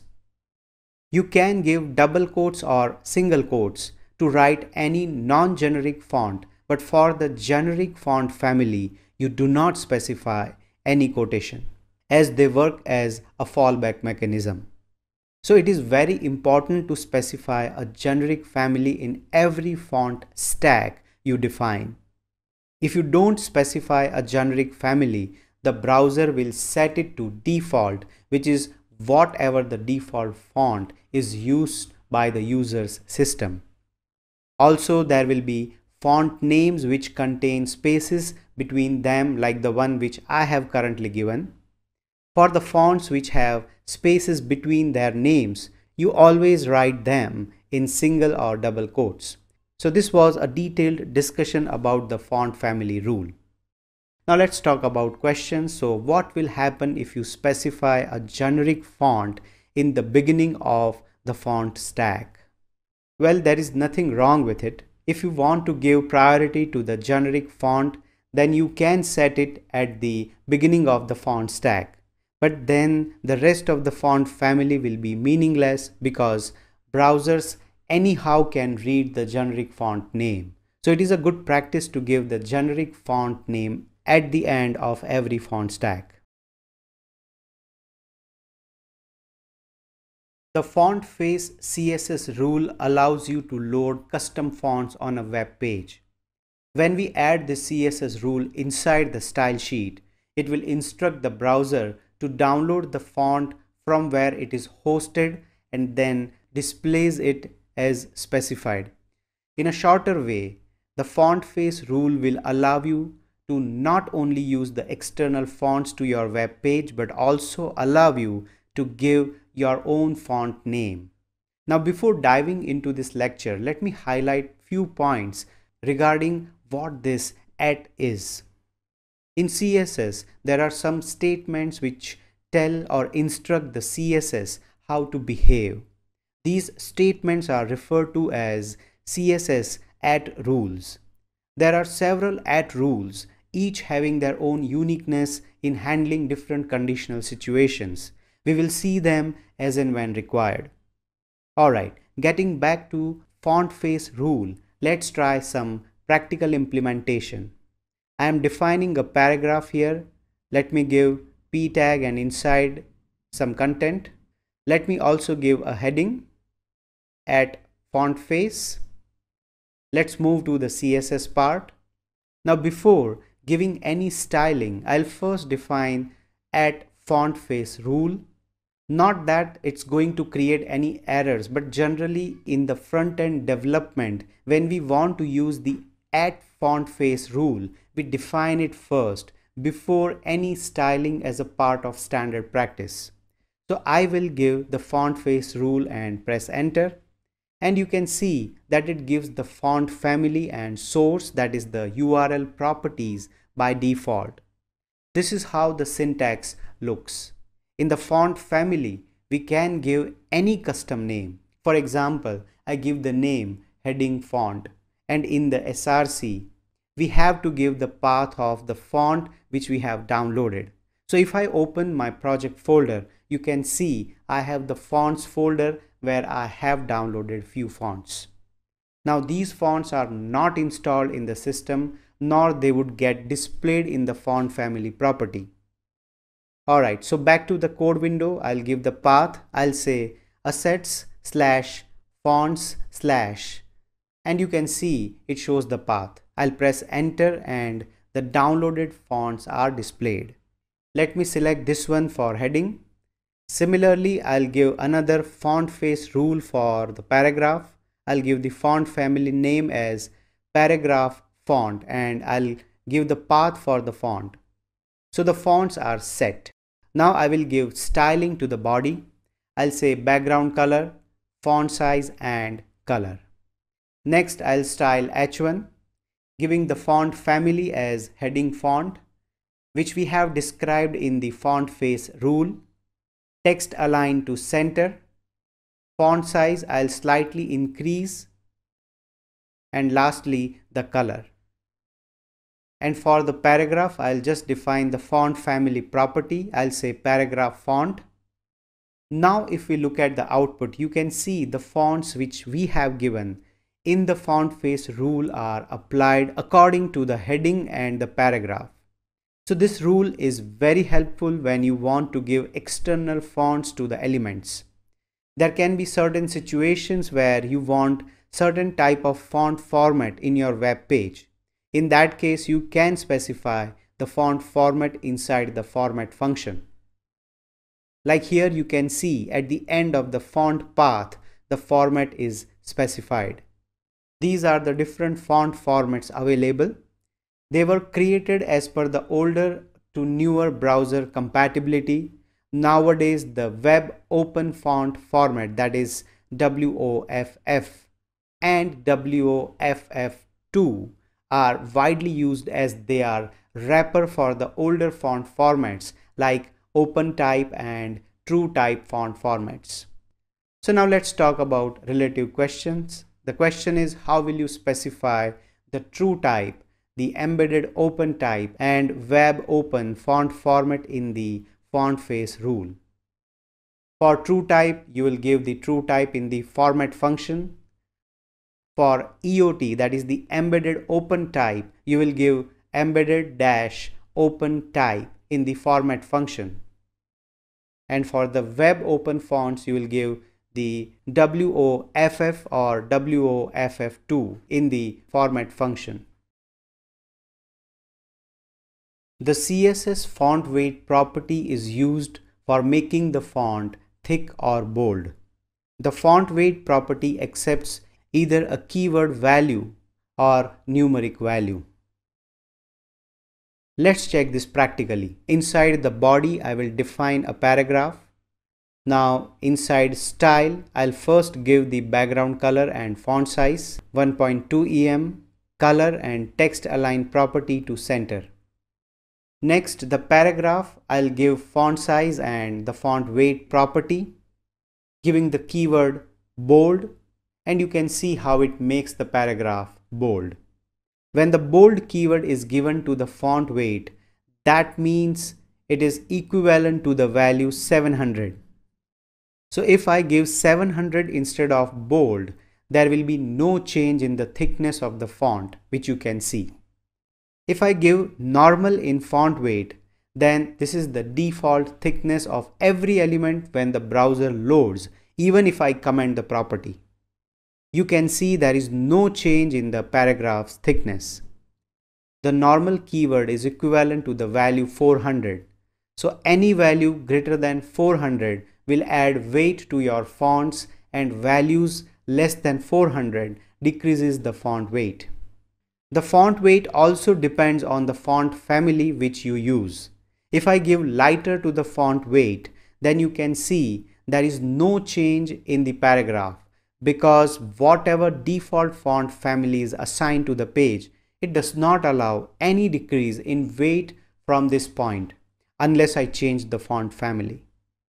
Let's change the font family. I'll give this one as font family, and you can see as soon as the font family changes, the font weight decreases to lighter, which is equivalent to value 100. So if a font has a bold 700 or normal 400 or even lighter, that is 100 version as part of the font family, the browser will use that, and if those are not available, the browser will mimic its own bold, normal or lighter version of the font. Let's talk about the questions. The question is, in which case the font weight will fail to work? As we just saw, the working of the font weight depends on which font family has been assigned. If the font which you are using does not have those weights in existence, then the browser is very likely to round the numbers to the closest weight it can find for that font, and that leads to failure of the given font weight. The CSS line height property is very useful when you want to set the height of the line box, that is the distance between the lines of text. So if you want to give some amount of space above or below the line elements, the line height property will get the job done. Let me show you how. I will start by defining an h1 in the body. I'll say line height property. Next, I will give a paragraph, and let's give the address as a footer. So I will define the footer tag first, and inside I'll give the address. Now let's style the page. I'll give background color and font family to the body. Next, I'll style the heading. I'll give color and will align the heading to center. Let me give font size as well. Now for the paragraph, I will give line height as 1.7, and you can see each line of paragraph leaves some space. The line height property can accept keyword values like normal and none, as well as the number, length or percentage values. So if I give 35 pixels instead of 1.7, you can see how the paragraph adjusts the line height accordingly. Further, if I give a percentage value, let's say 95%, you can see it reduces the space between the lines. The line height also depends upon the size of the font. So if I give font size of about 1.2 em, then you can notice the change in the line height. How does this work? Well, if you specify the line height property along with the font size, the line height value will get multiplied with the font size value. After that, the browser computes the result and sets the line height accordingly. The recommended method to give the line height is by using the number value only, which is also known as unitless line height. Giving the unitless line height value is recommended because sometimes if there is a length or percentage value assigned to line height, it is possible that the browsers leave some extra spaces between the lines after computing the line height. But if I give line height to, let's say, inside address, I set the line height to 1.6 and font size to 20 pixels. Let me also change the color. Now the font size gets multiplied with the line height, that is 20 into 1.6, which is equivalent to 32 pixels. So the browser will set the line height to 32 pixels. Let's talk about relative questions. The first question is, why is line height important? It's important because it increases the readability of the text. But apart from readability, giving proper line height is also necessary. If the line spacing is too large, there can be too much white space and the text will look awkward. If the line spacing is too small, all the letters will appear as if they are squished together. The next question is, why is it ideal to give the unitless value to the line height? As I discussed, giving the unitless line height value is recommended because sometimes if there is a length or percentage value assigned to line height, it is possible that the browsers leave some extra spaces between the lines after computing the line height. The CSS font style property is very useful when you want to give some additional styles. It has three possible values, that is italic, oblique and normal. So let's see a few practical examples. Inside body, I want to define two paragraphs. I will give a paragraph tag with a class attribute. giving another paragraph tag and giving a class name here as well. Alright, now for the styling, I'll start with body. I'll give background color, font family, color and font size. I want to give font style as oblique to paragraph 1, so I will select the paragraph using the class selector. I'll say dot my paragraph 1 and setting the font style to oblique and also giving the color property. Similarly, for selecting the second paragraph, I'll use the class selector and will set font style to italic and color to deep sky blue. Usually the italic fonts are more cursive, that is, they are less slant compared to oblique font style, whereas the oblique font style is more sloped than the rest of the font style. Sometimes it is hard to identify the difference between an italic style and an oblique style, because most of the time they are specified on the regular font. But if you give the font which is embedded with an italic style, then the difference can be seen. Italic is a special version of the font, whereas the oblique version is just the regular version that is a bit inclined. And last is just the normal. So if I give normal here, you can see how the style looks. The CSS text transform property is used for controlling the text case, that is upper or lower case, and capitalization of the text. The text transform property provides the following values. First is the lower case, which will convert all the letters or characters to lowercase. Second is the uppercase, which converts to uppercase, and third is the capitalize, which will convert only the first letter of every word to uppercase. Rest of the characters remain unchanged, that is, will stay in their original state. Let's check them practically. I'll define a heading and a paragraph inside the body. I'll say h1, giving the heading as text transform property and a paragraph. Next, I'll apply the style to body with the background, font family, color and font size. Adding styles to h1 now, I'll give color and text transform property to capitalize. And now you can see every first letter of the heading is in uppercase. Now let's check both the values on paragraph, that is uppercase and lowercase, one by one.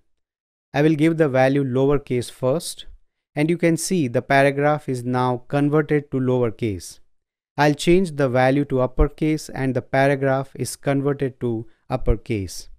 If I set it to none, it will bring the paragraph to its default state, which is anyway not needed. Now if I give the text transform property uppercase or lowercase with none, then the none value gets overridden, as you can see. One more point to remember is that the capitalize will not change the letters coming after the numbers. Let me create a span tag, and inside I'll give the date like this.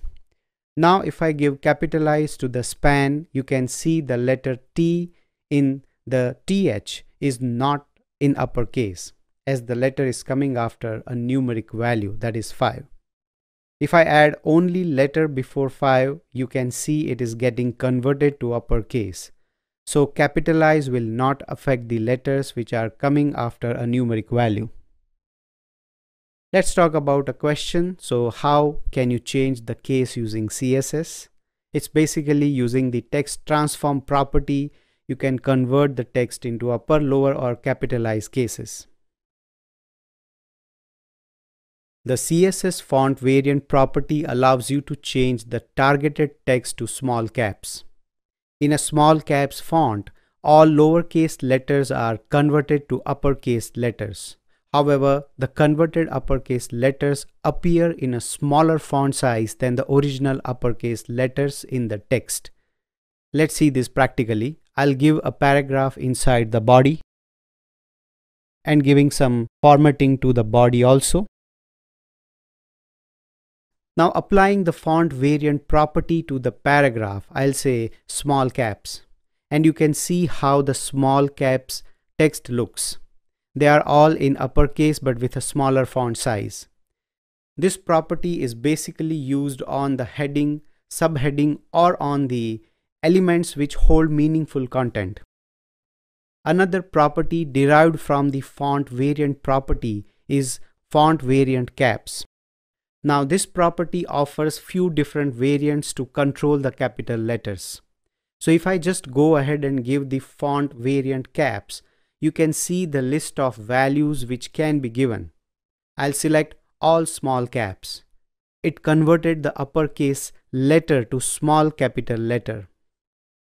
Let me try the uni case here, and it's a mixture of upper and lower case letters, as you can see in the output.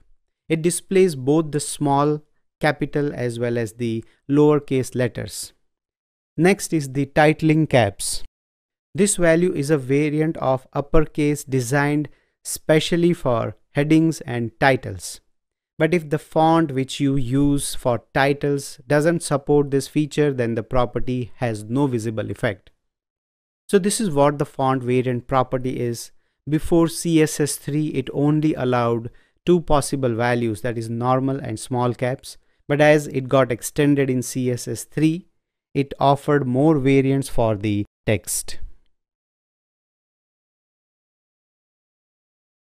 The CSS text decoration property allows you to add and decorate the lines, underlines, overlines, line through, or a combination of lines on a selected text. There were individual decoration properties used for decorating the text, be it a line, color, style, or size decoration. But now there is a shorthand available for declaring all these properties in a single line, and that is the text decoration property. Let's check some practical examples. I will define a paragraph inside the body. I'll give text here saying this is the example of text decoration property.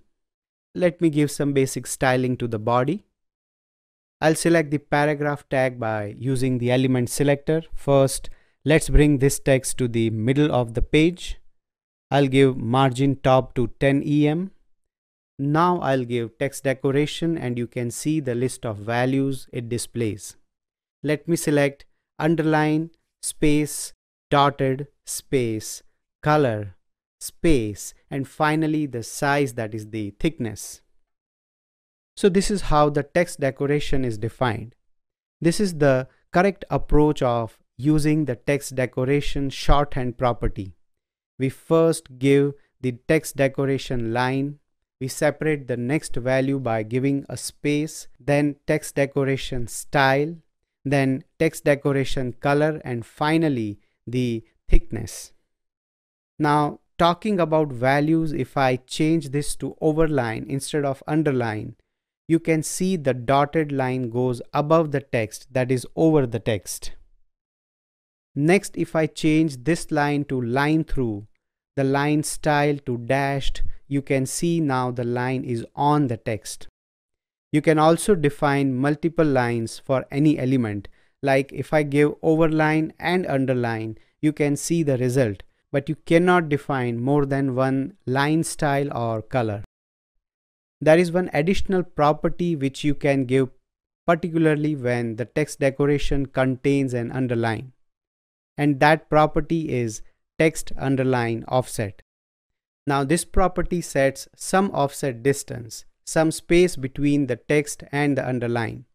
So if I want to give some space here between the underline and text, I'll say text underline offset and we'll set it to 10 pixels.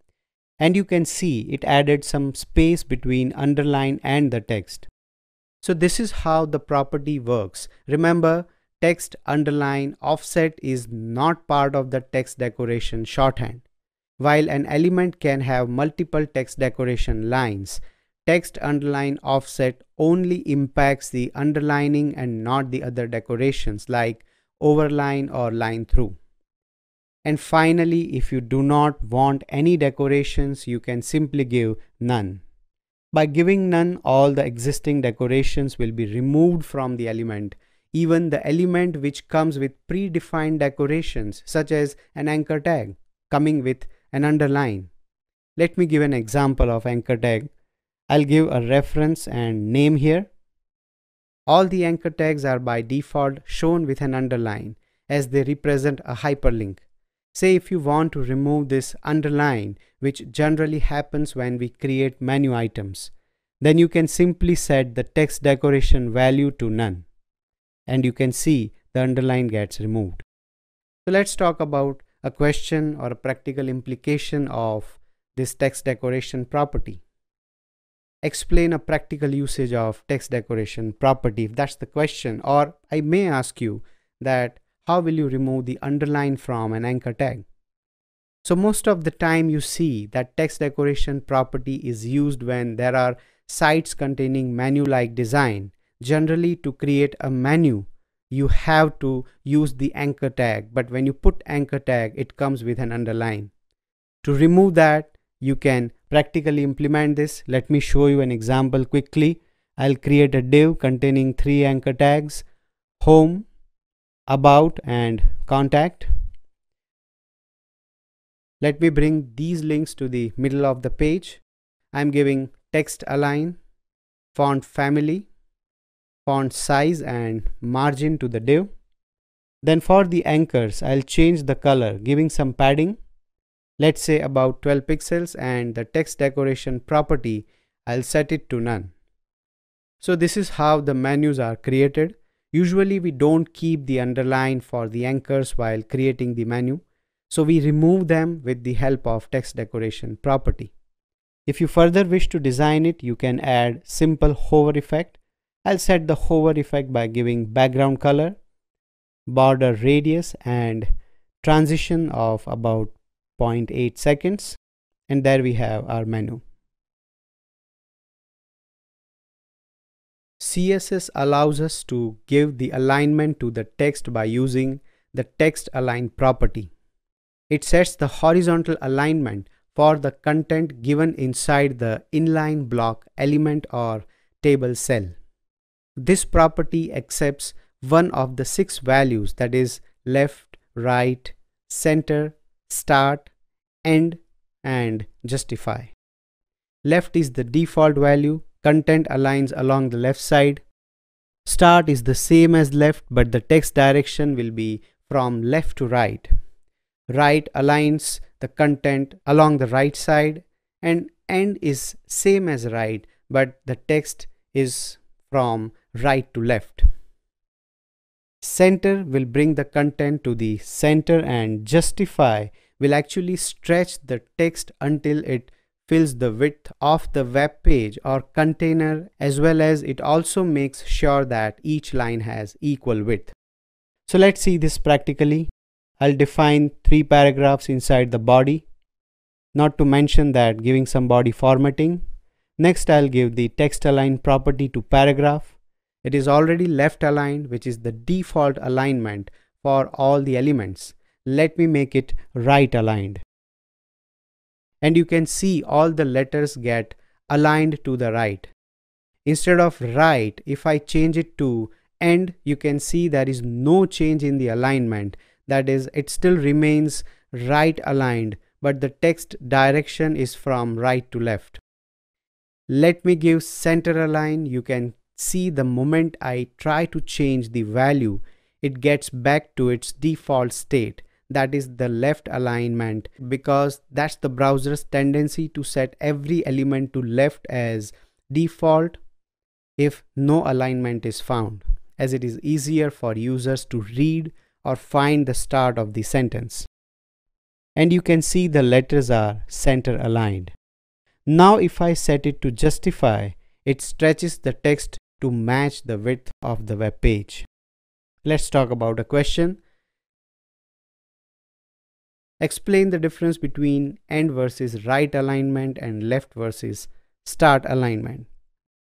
Basically, the end alignment and the right alignment are the same. They both will align the content to its right side, but the end is used alongside the direction property to adjust the direction as well as the alignment. But the right will keep your text to the right side no matter what direction is given. Similarly, the left align and start align will align the content to the left side, but the only difference is that the start align will align the content to the left if the flow of the text, that is the direction, is left to right. But if the direction is from right to left, then start will align to the right. The CSS text indent property allows you to add some horizontal space before the beginning of the first line. The horizontal space is applied with respect to the starting edge of the line, that is left or right. The text indent property accepts the values in length format or in percentage format. Also for the length, it accepts negative length values. So let's see how to use this property. I'll define 3 paragraphs inside the body. And let me give some basic styling to the body with the padding. Now let's indent these paragraphs. I'll give text indent up to 5 EM. And you can see the indentation is applied to the first line of all the paragraphs. Now if I change it to 50%, you can see it adds more space before the starting of the paragraph. If you want to give indentation only to the second and third paragraphs, you can use the adjacent selector and you have the required result. Let's try giving negative values. I'll give -15 pixels. And you can see the indentation is more towards the left side. Basically, text indentation is used to display the paragraph or a line properly on the web page. Generally, the text indent property adds the indentation on the left side. But if you want to indent the text from the right side, you can always change the direction of the line by specifying the direction property. I'll give the direction to RTL, that is, the direction will go from right to left, and text indent to 3 EM. Now you see the indentation is applied from the right side. So this was about the text indent property. It is used for adding some more indentation, some space, generally before the beginning of the line. Now let's talk about a question. So how to apply right indentation? To give the right indentation, you will have to change the flow of text direction from left to right, as by default the direction is from the left. So by using the direction property, you can change the direction of the text to right and then you can give the indentation. The CSS color property sets the color, that is the foreground color value of an element's text or text decorations. Color property is very useful and an important part of design and development when creating websites. With the use of color property inside your style sheet, you can set color of any element which is available within your HTML document. So for example, let me define a paragraph inside the body and let's try to change the color of the paragraph. But first, let me give styling to the body as usual. Now for applying color to the paragraph, I'll give the color property and will set it to orange. And you can see the paragraph's color is now orange. With CSS, these are 4 possible ways to define or assign colors. The one which we saw is just the color name. Other 3 ways to define or assign colors are by giving either hexadecimal value, the RGB value, or HSL value. We will see each of them in detail in the forthcoming sections. Now let's talk about a question. So what is the use of color property in CSS? Or the same question is, how do you change the foreground color or text color of an element? So it is the color property which helps you to change the text or foreground color of an element.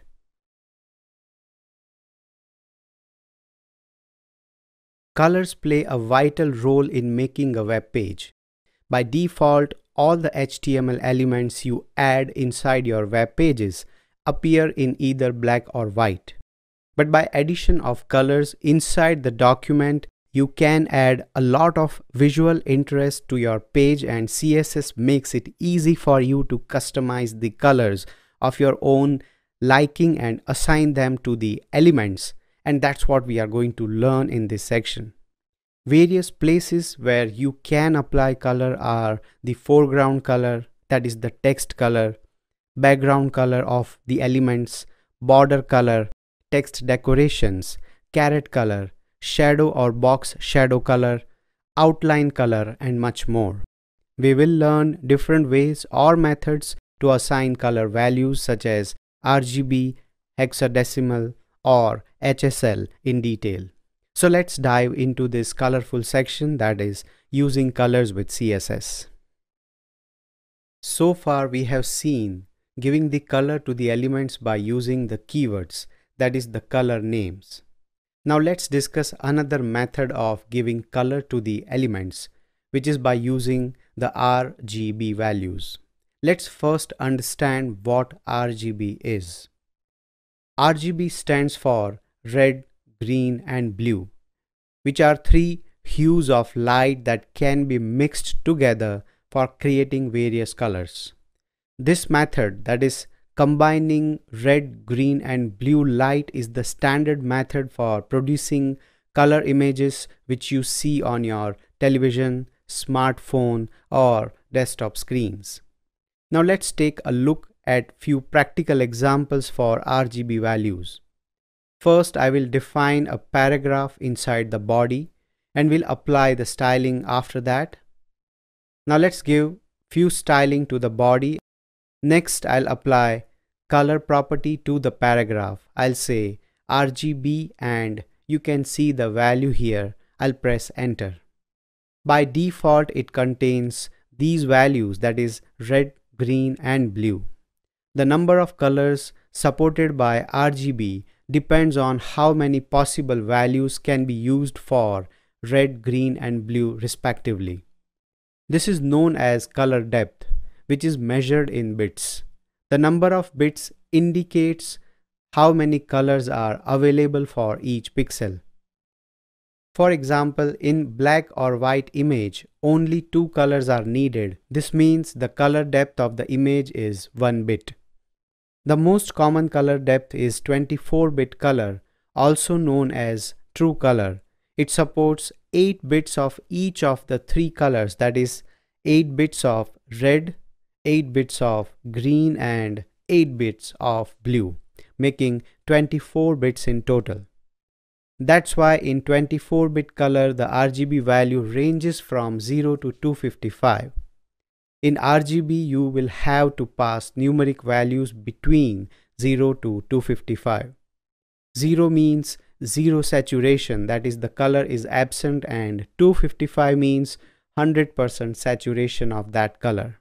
So if I give 255 in red and rest I keep 0, you can see that the paragraph color changed to red. Now internally it looks something like this, where we have 3 layers, that is red, green, and blue on the default black layer.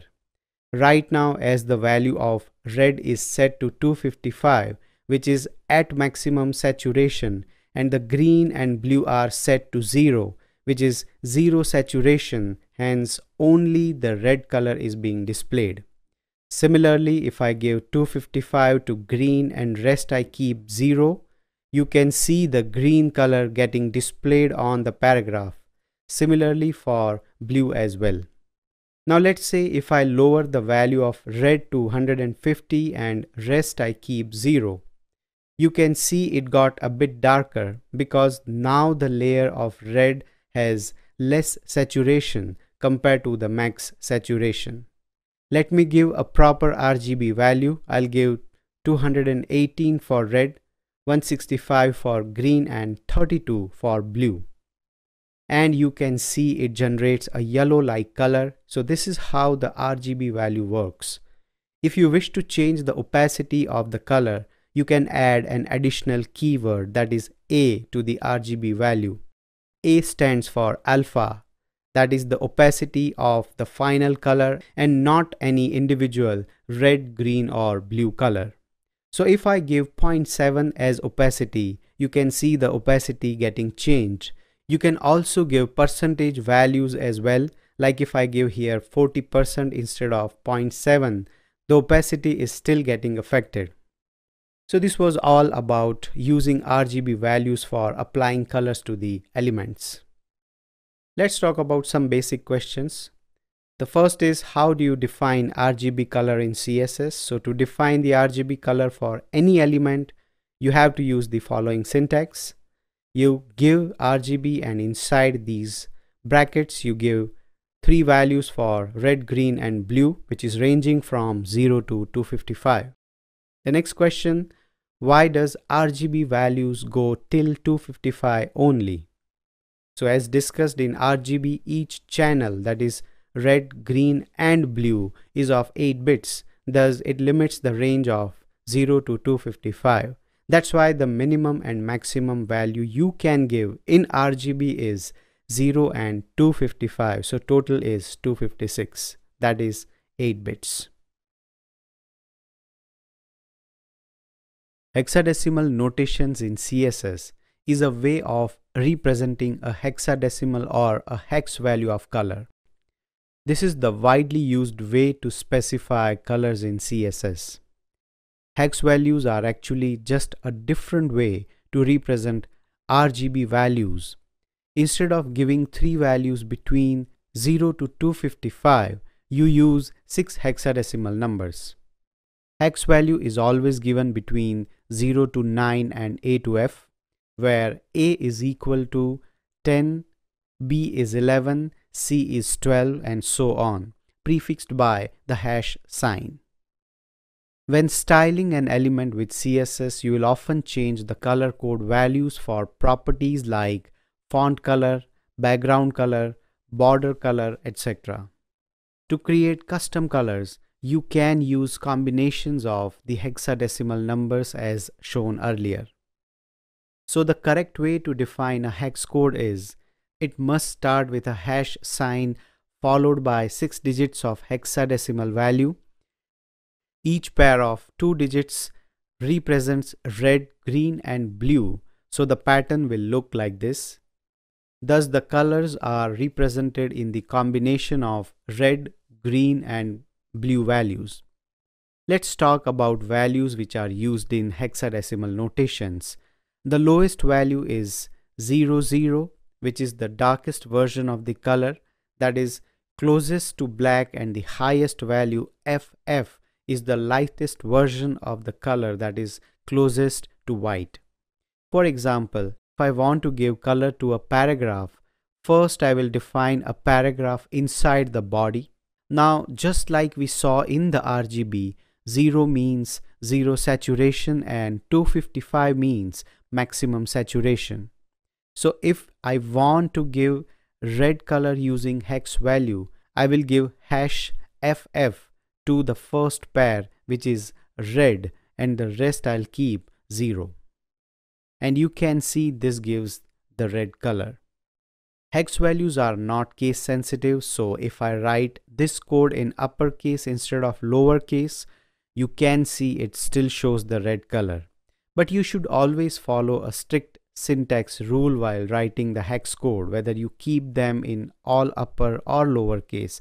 Ideally, we see people using the lowercase often.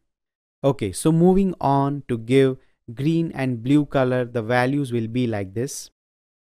Or you can use the shorthand notations for the same. This 3-digit shorthand is where you combine the duplicate digits from each color component into one, where R represents red component, G represents green and B represents blue component. For example, if I give a color code like this where I say hash FF AA44, you can see every color component has duplicate value. So if I reduce the duplicate values, the code becomes hash F, A and 4, which still gives the same color. So to convert a 6-digit code into 3, simply reduce the duplicate values from each color component. So by changing the amount of red, green and blue, you can create a variety of colors. Like here, if I give hash 31D2A4, it's going to create a shade closer to green, which you can see. Further, if I wish to add an alpha value, that is the opacity or transparency to the color, the format of hex code will be like this, where the last pair denotes the opacity of the color, which is also a hex value. So if I give 95 here, you can see the opacity getting changed. Let me change it to E4 instead of 95, and you can see again the opacity is changed. So lowering the value will cause the visibility to become fainter and fainter until it becomes transparent, and increasing the value will cause the visibility to become more and more opaque. Now let's talk about relative questions. So how do you assign color using hex value shorthand notations? By giving a 3-digit hex value code for colors, that is, when a normal 6-digit hex value contains duplicate color component values, we can reduce those duplicate values and convert the 6-digit hex code into a 3-digit hex code for that color. And this does not affect the color, that is, the color will remain the same.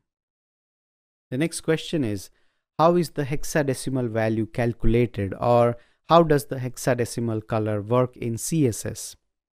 As we know, the hexadecimal base is 16, so the color range is from 0 to 9 and A to F.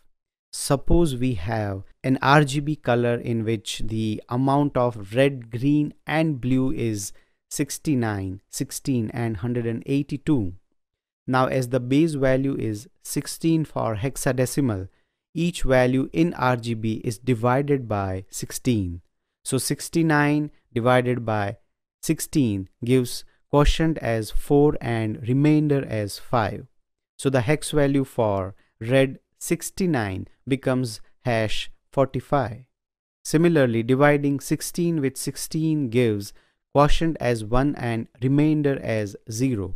So the hex value of green 16 becomes hash 10. And by dividing 182 with 16, the quotient will be 11 and remainder will be 6, making the hex value of blue as hash 116. But as we have alphabets denoting the numeric values from 10 to 15, the value 11 becomes B.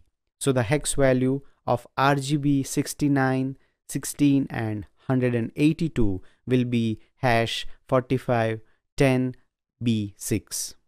This is how the hex values are calculated.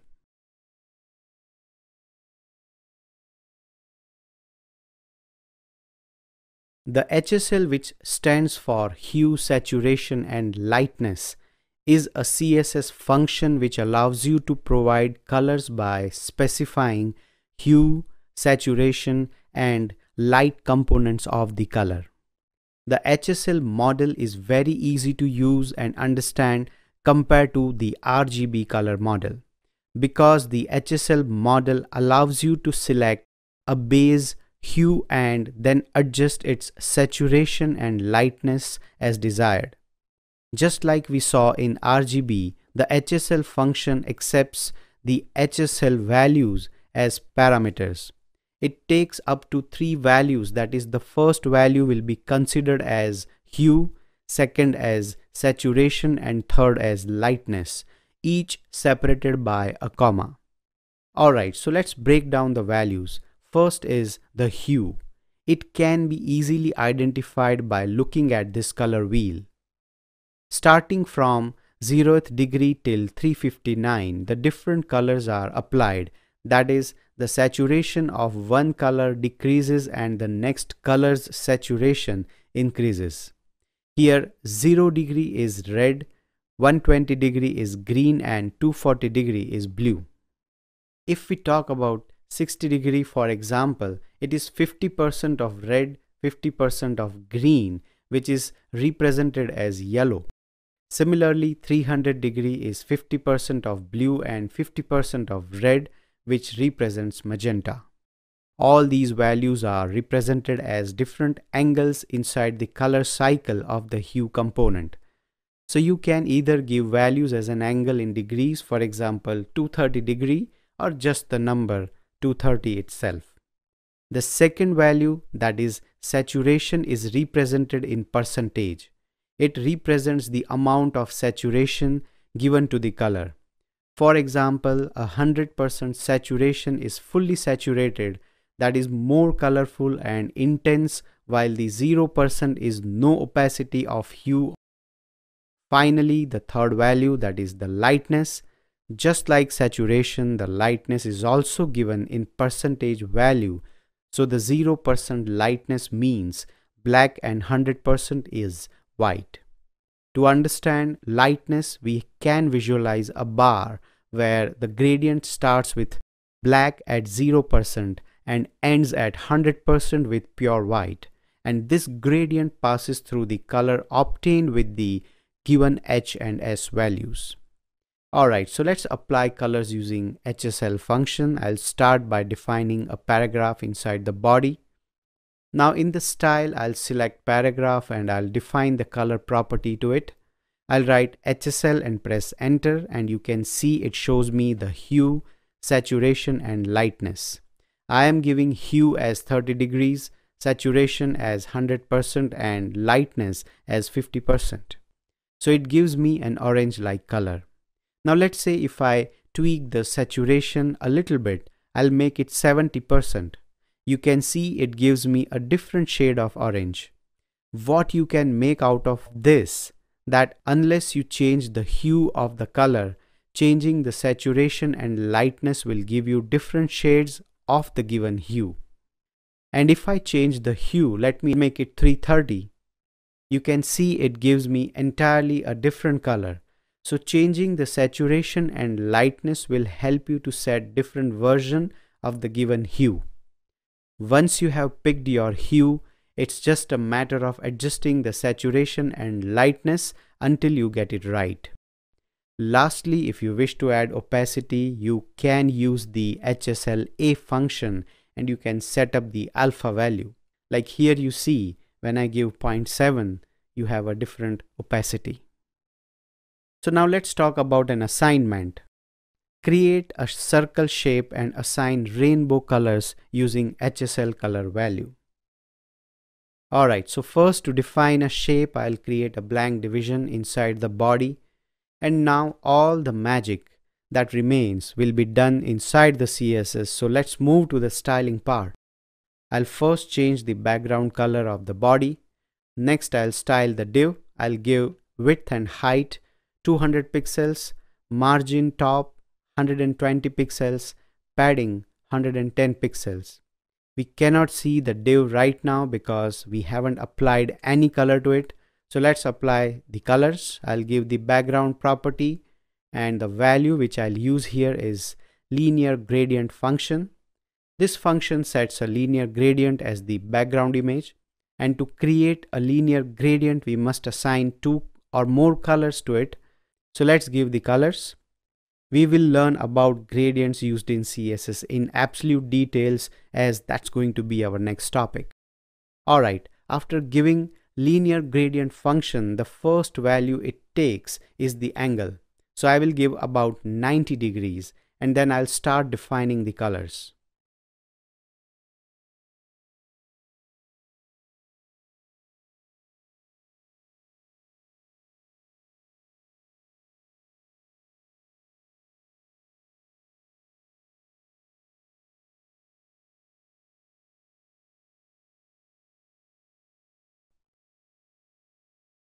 So you can see the div now. Right now it's a square. Let's change the radius so it becomes circular. I'll give border radius to 50% and you can see it is a circle. Lastly, we have to align the div to center and it is empty. We cannot use the text align property. So I will have to use the margin property to align it. I'll first set the position as absolute, then the margin left and margin right to auto. Also, I'll give left and right as 0. Both these properties, that is left and right, are used only when the element has a position property assigned to it. And now you can see we have achieved our final result.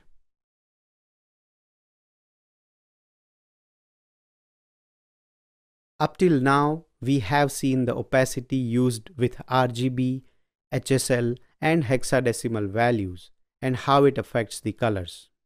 There is a property called opacity which is used to set the transparency for an element. It was introduced in CSS 3 to enable the developers to set the transparency of any HTML element. The opacity property controls how opaque an element is on the scale of 0 to 1, that is 0.0 to 1.0. Lower the value, more transparent the element becomes. So let's try to set the opacity of an element using this property. I will first define an image tag inside the body. I'll give src, alternative title in case of image fails to load, and I will also set width about 500 pixels, and you can see the image getting displayed. Alright, let's set the opacity. I'll give image selector, and inside I'll define the opacity about, let's say, 1, that is 1.0 internally. This is the maximum opacity you can give to any element. So this is how the syntax looks. You define the property and then you specify the alpha value, that is the amount of transparency which should be applied to any element. Now let's try to lower it. I'll give 0.6 and you can see the opaqueness of the image getting lighter. So the opacity property is used to make an image transparent by lowering the opacity value. The lowest value you can give is 0, that is 0.0. That will make your image fully transparent, as you can see. You can also give opacity to the text, like for this paragraph. If I try to give opacity to 0.5, then you can see the text's opacity being adjusted. If you want to be more precise, that is a value between 0.5 and 0.6, you can add precision by adding one more decimal value where I say 0.55. Generally, this is not the correct approach of giving opacity. Particularly to the text, we embed the opacity with the color property values, that is RGBA, HSLA, or hexadecimal notations with alpha value. Just like declaring the background of an element to be a solid color, in CSS you can declare that background to be a gradient. Instead of giving an actual image for a background, declaring gradients is better for control and performance. Gradients are typically one color that fades into another, but in CSS you can control every aspect of it, like from giving the direction to the colors, as many as you want, till controlling the color changes. You can control it all. So let's begin with the linear gradient function. This function allows you to give a linear gradient to any element. The gradient you apply will blend from one color to the next like this. In linear gradient, the gradient line can go upwards, downwards, left, right, or diagonal. Let's see implementation of linear gradient function practically. I'm going to define an empty article tag and will apply gradient to it. Let's apply the gradient. I'll write article here and inside I'll give some margin and padding. Now the linear gradient function can be applied with any properties which deal with background of the elements like background image, background, border image, etc. But it cannot be used with color properties, that is color or background color, as the gradient belongs to the image data type. They can only be used where images can be used. Though you can also give gradients to the text, but that is a different concept which we will cover as we move along. Okay, so I will give background property here and linear gradient function. First, let me define two colors so that we can know how the default gradient looks. You can see it creates a gradient in a single straight line, which is by default to bottom direction. So if I set the direction here to bottom, you can see there is no change happening. Linear gradient function takes all these positional or directional keyword values prefixed with 2.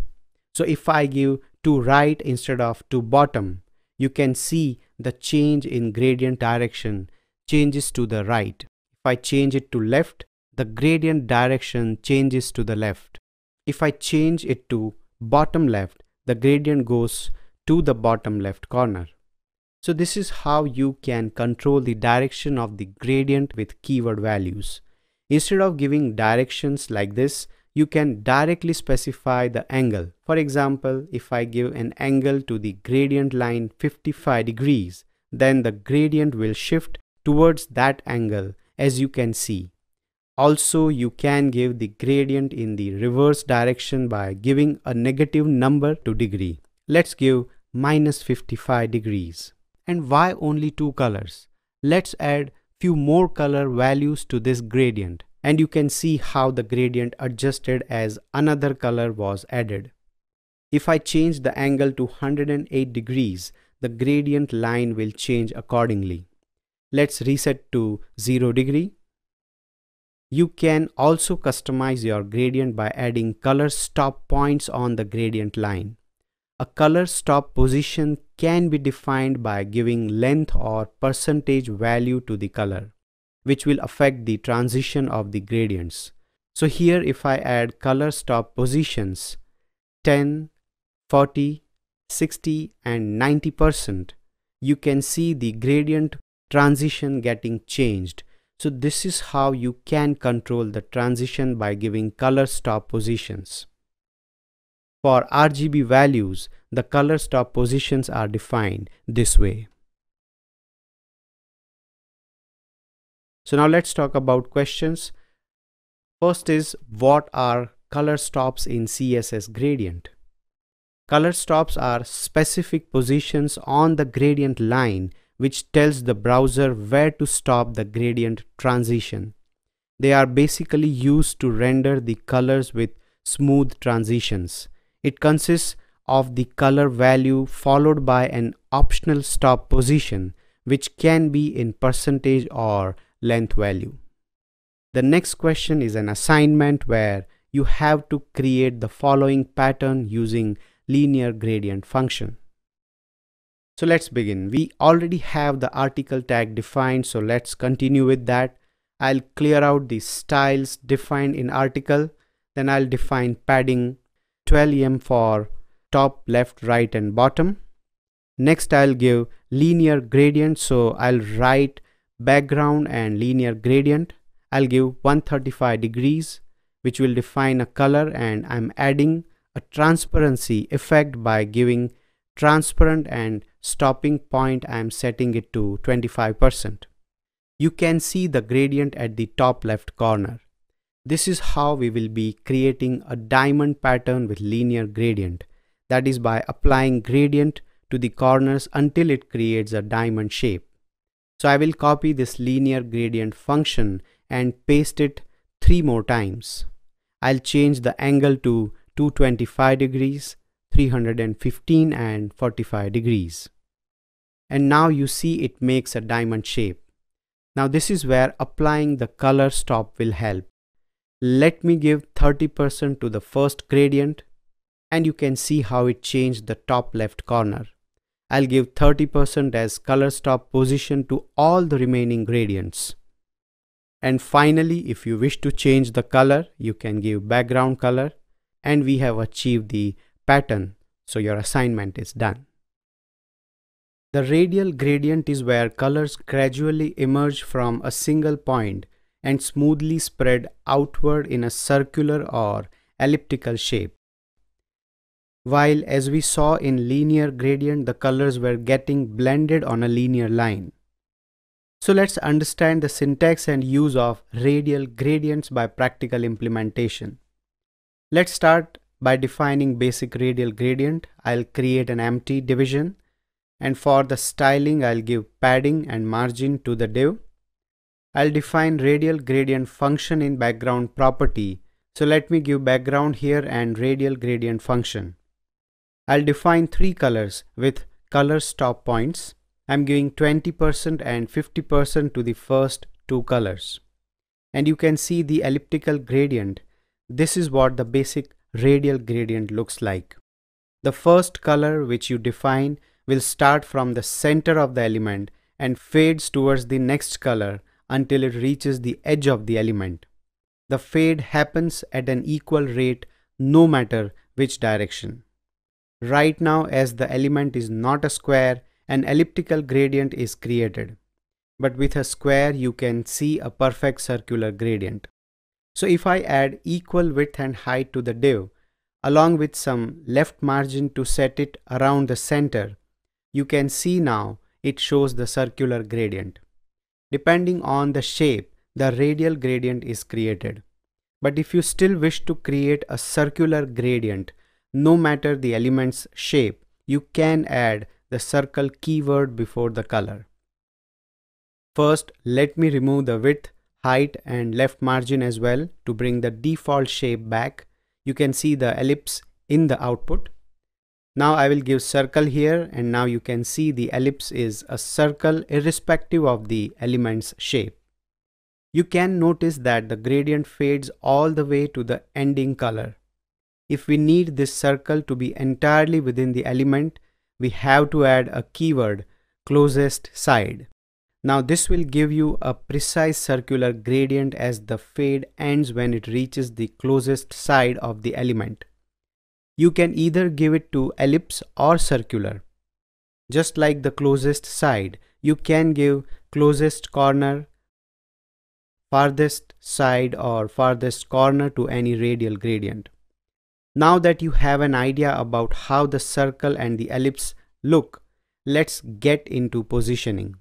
By default, both ellipse and circle are centered horizontally and vertically in their container.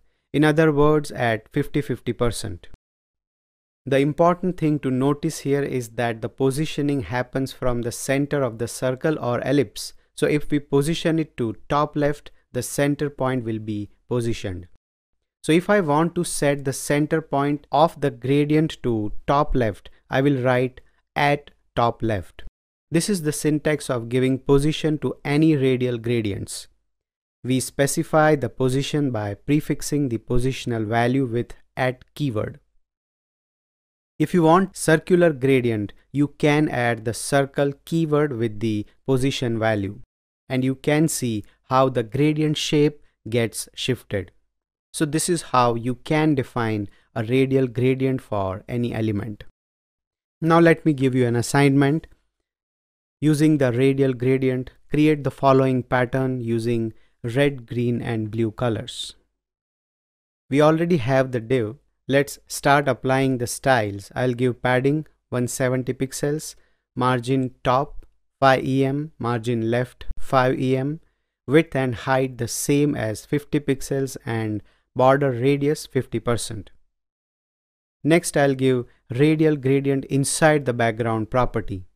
I want to keep it circular, so I will give circle keyword at 50% space 0. Instead of giving the positional keyword values, you can give the custom position by setting the horizontal position and vertical position. So here the first value, that is 50%, is horizontal position and 0 is the vertical position. I will separate it by comma and will define two colors, one with full opacity and other with zero opacity. So it will create a shade like gradient when I give a stopping position to this color. I'll keep it around 60%. Now you see that red gradient is displayed. We'll need two more gradients to create the pattern, so let me give comma here and define another radial gradient. I will keep the horizontal position to 5% and vertical to 75. Giving two colors again. I'll keep the stop position same as above.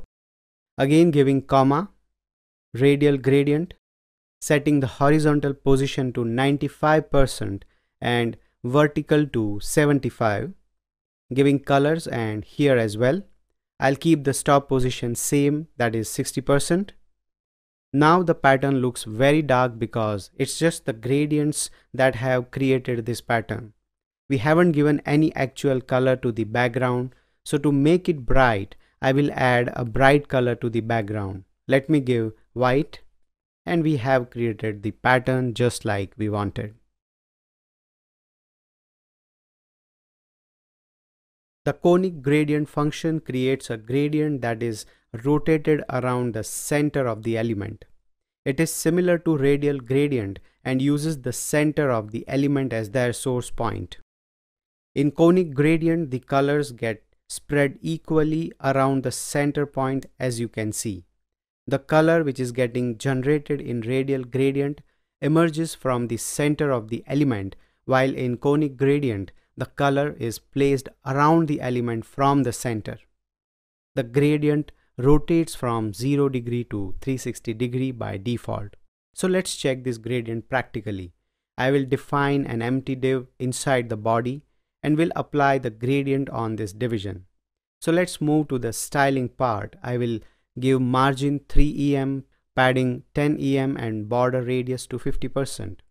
Next, I'll define the background property for giving the conic gradient function. I'll define two colors here and you can see the gradient. By default, it will be at 0 degrees. They are named as conic gradient because they tend to look like a cone that is being viewed from the top. In conic gradients, the color transitions around the center of the element, that is, starting from a position and going clockwise around the center, while in radial gradient, the color transition is from the center and then it spreads outwards in all directions. Similar to radial gradients, the conic gradient syntax provides positioning the center, that is the origin of the gradient, anywhere within or even outside the element. By default, the position of the origin point is 50-50 in percentage. Let me change it to 40 and 30%. You can see now the center point has changed. You can also specify angle, like here I give from 60 degrees. So you see that the origin is shifted and rotated to 60 degrees.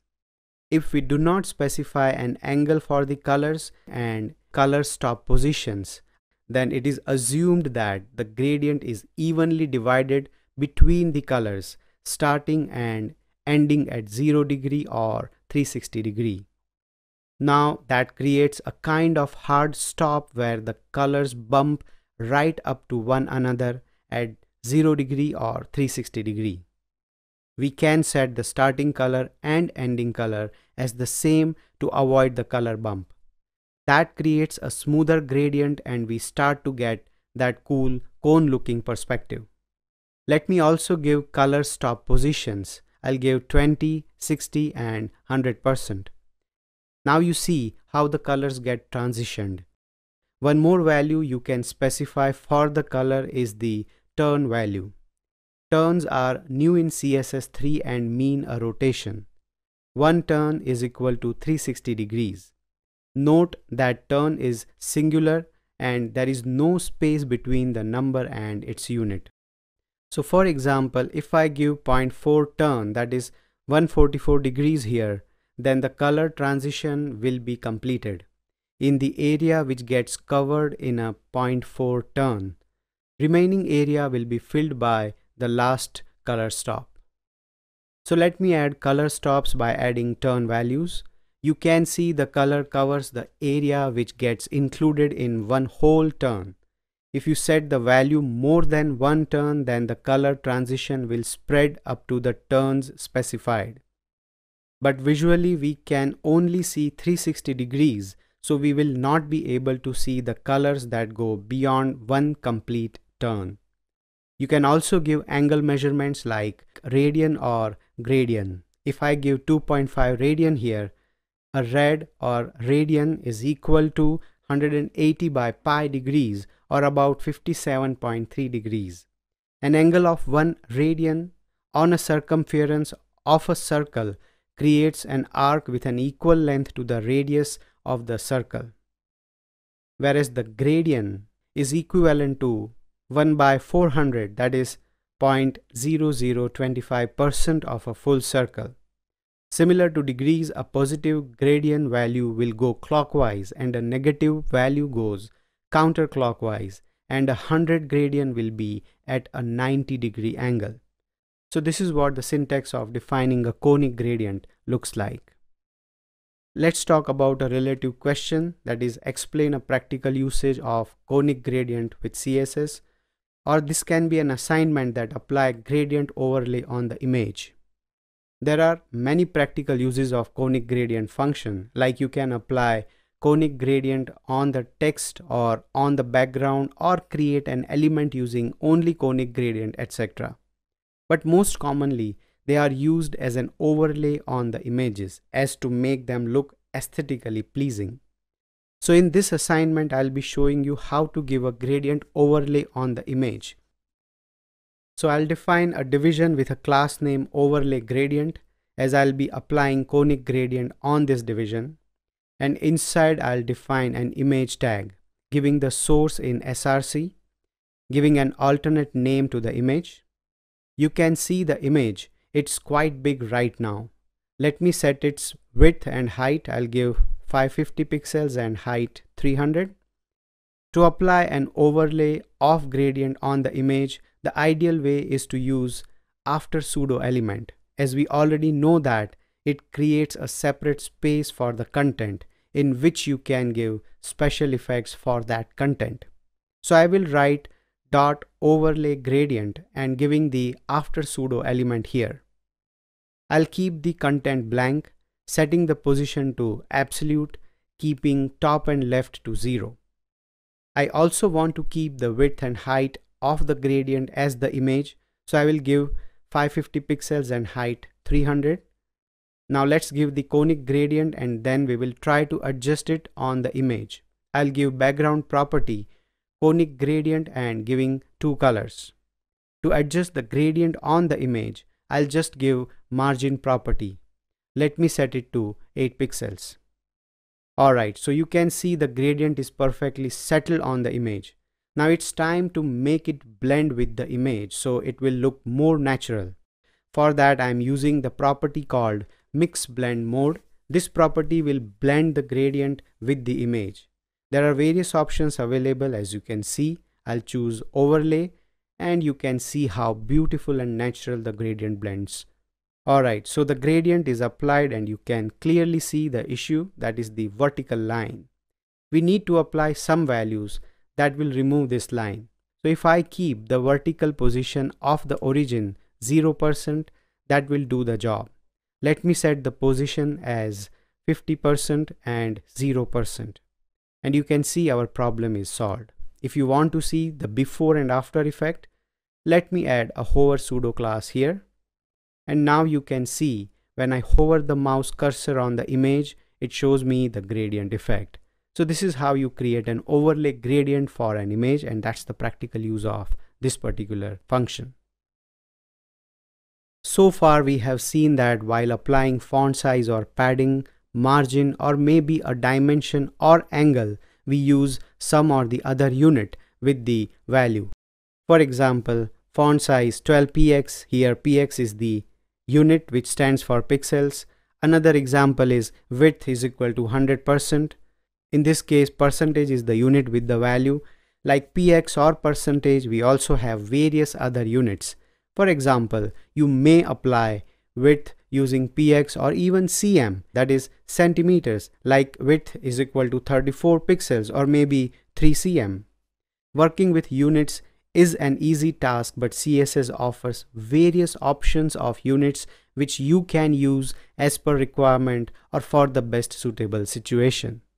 CSS provides us with lots of units, some of whose values are fixed, generally known as absolute units, while there are others whose values are relative to other values, like a child element's value is dependent on the parent elements or to the default value of a particular HTML element.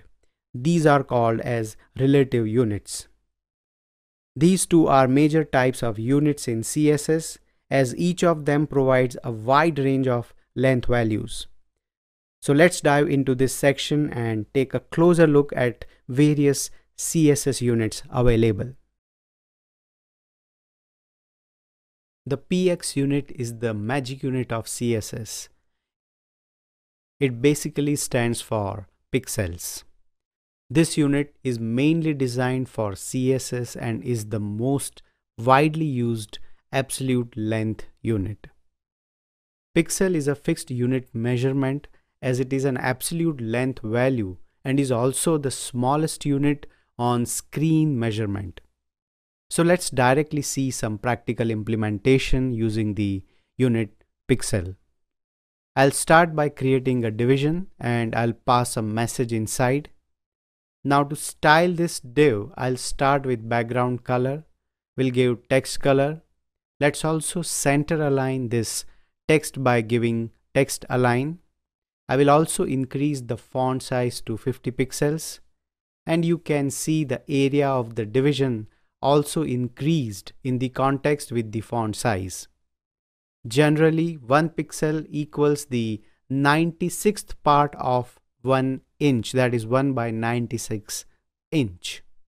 So 50 pixels will be 50 multiplied with 1 by 96 inches. This is how the pixels are calculated. Let me also give some padding. I'll say about 110 pixels and margin about 30 pixels, 50 pixels. And you can see the result. Let's add a few more properties. I'll give width 200 pixels, height 150 pixels and border radius 50 pixels. And this is how the pixel unit works. The question is, what is 1 pixel equals to in inches? So 1 pixel equals the 96th part of 1 inch. The PT, that is point unit of measurement, came from the typography industry, and that's why in most cases it is used for declaring font sizes. A point is a unit of measurement used for real-life ink on paper typography. 72 points make 1 inch. Here the 1 inch we are talking about is referred to with the 1 real life inch, like on a ruler, not an inch on a screen, which is totally arbitrary based on the resolution. For the best cross-browser and cross-platform results for printing the content on pages, defining the point unit can be considered as a better option. Considering the accuracy with pixels, point sizes are more accurate on paper rather than displaying the content on the screen. So let's implement this unit practically. I'll define 2 paragraphs inside the body, having the class names as pixel unit and point unit respectively. Now let me apply font size and color to the first paragraph. I'll give 30 pixels to font size. And for the second paragraph, I am giving the font size in points. I'll say 30 points.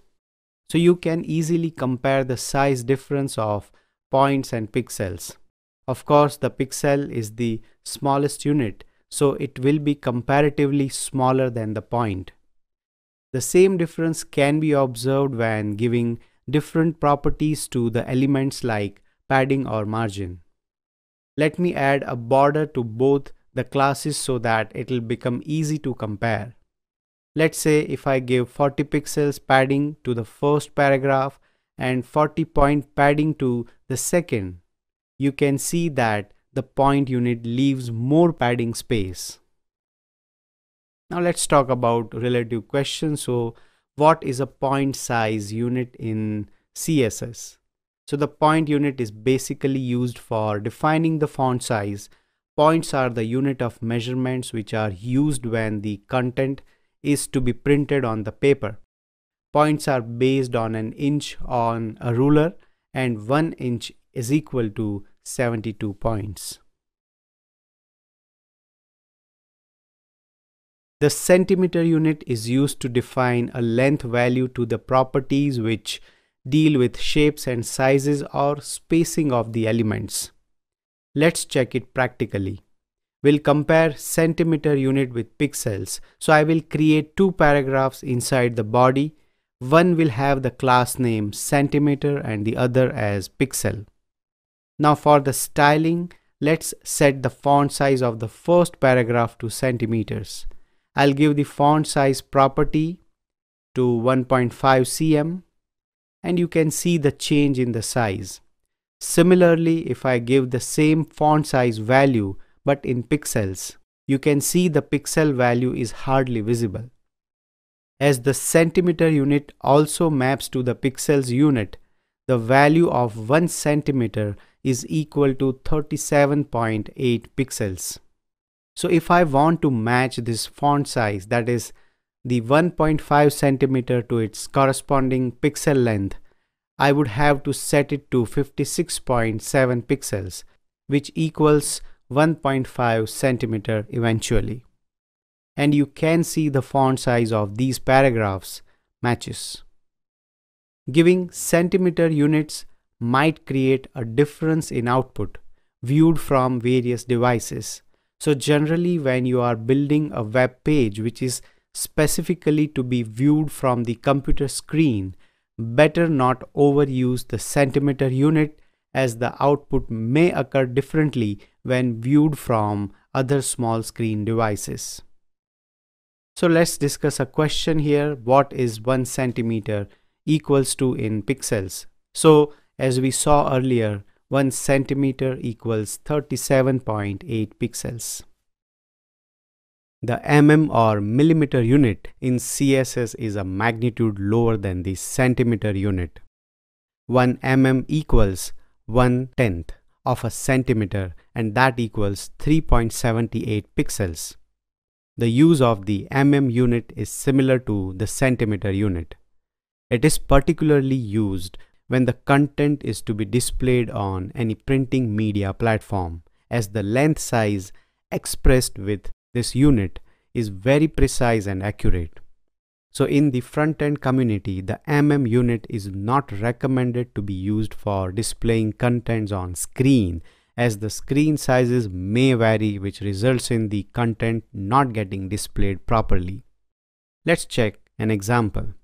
I'm going to create 3 paragraphs inside body with class name as millimeter, pixel, and centimeter.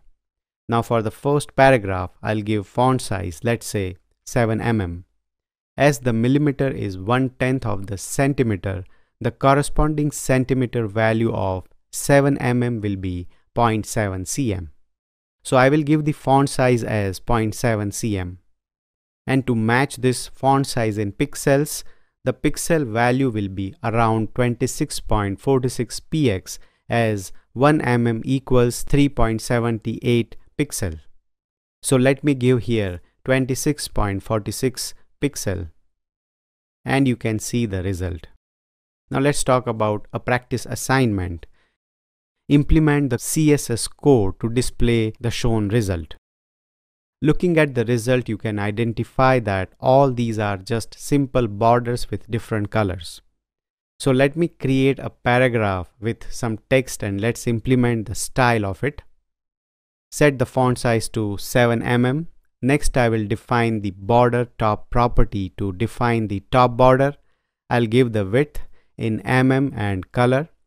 Similarly, I will define 3 more borders, that is bottom, left and right, with the same width and different colors. Alright, we are very near to our goal. Let me keep the alignment of the text to center and we'll set some padding to create a little gap between the borders and the text. And at last, giving some margin from top, just so to make it set around the vertical center. And we have achieved our result. The inch unit in CSS is another useful unit when you want to display the content on the page, that is for printing the output on a paper. Inches are not widely used for displaying on-screen outputs, as the result is not always accurate. The accuracy always depends on the screen of a particular device, and as we know, the device may vary, thus it may alter the final result in some cases. In CSS, 1 inch equals 96 pixels, which is about 2.54 centimeters. So let's take a look at an example. I will create 2 paragraphs. First paragraph I'll give class name as inch, and second paragraph I'll name it as pixel. Now inside the style, giving the font size, of about 0.5 inch to the first paragraph. If I give 1 inch, you can see how big the font gets, as 1 inch is equivalent to 96 pixels. So I will drop the size to 0.5 inch. Next, I will give the pixel value, and the pixel value for 0.5 inch would be 48 pixels. As 1 inch equals 96, 0.1 inch would be 9.6 pixels, and so the 0.5 inch or half of an inch would be 48 pixels. It's just some simple calculations, and as a front-end developer, it is very essential that you do some calculations before giving the values to any element. The pica unit is yet another typographic unit of measurement used for printing the content on a paper and is approximately 1/6 of an inch. Picas are equivalent to 16 pixels, and if compared with points, 1 pica is equal to 12 points, that is 6 picas per inch. So let's get on with the practical implementation of this unit. I'm going to create 3 paragraphs. We'll compare the pica, pixel and point units.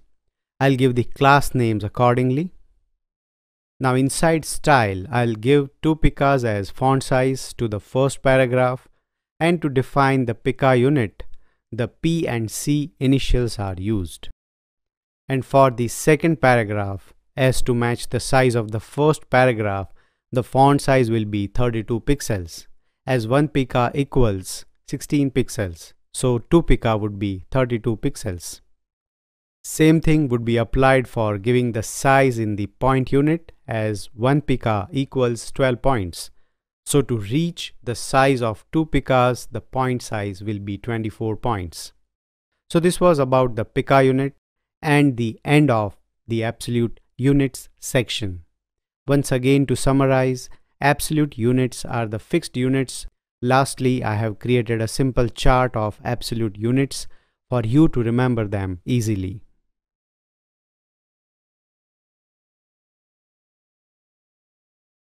When it comes to designing responsive sites, relative unit such as M is a must-have unit, as it gives adaptability and flexibility in sizes defined for fonts and elements.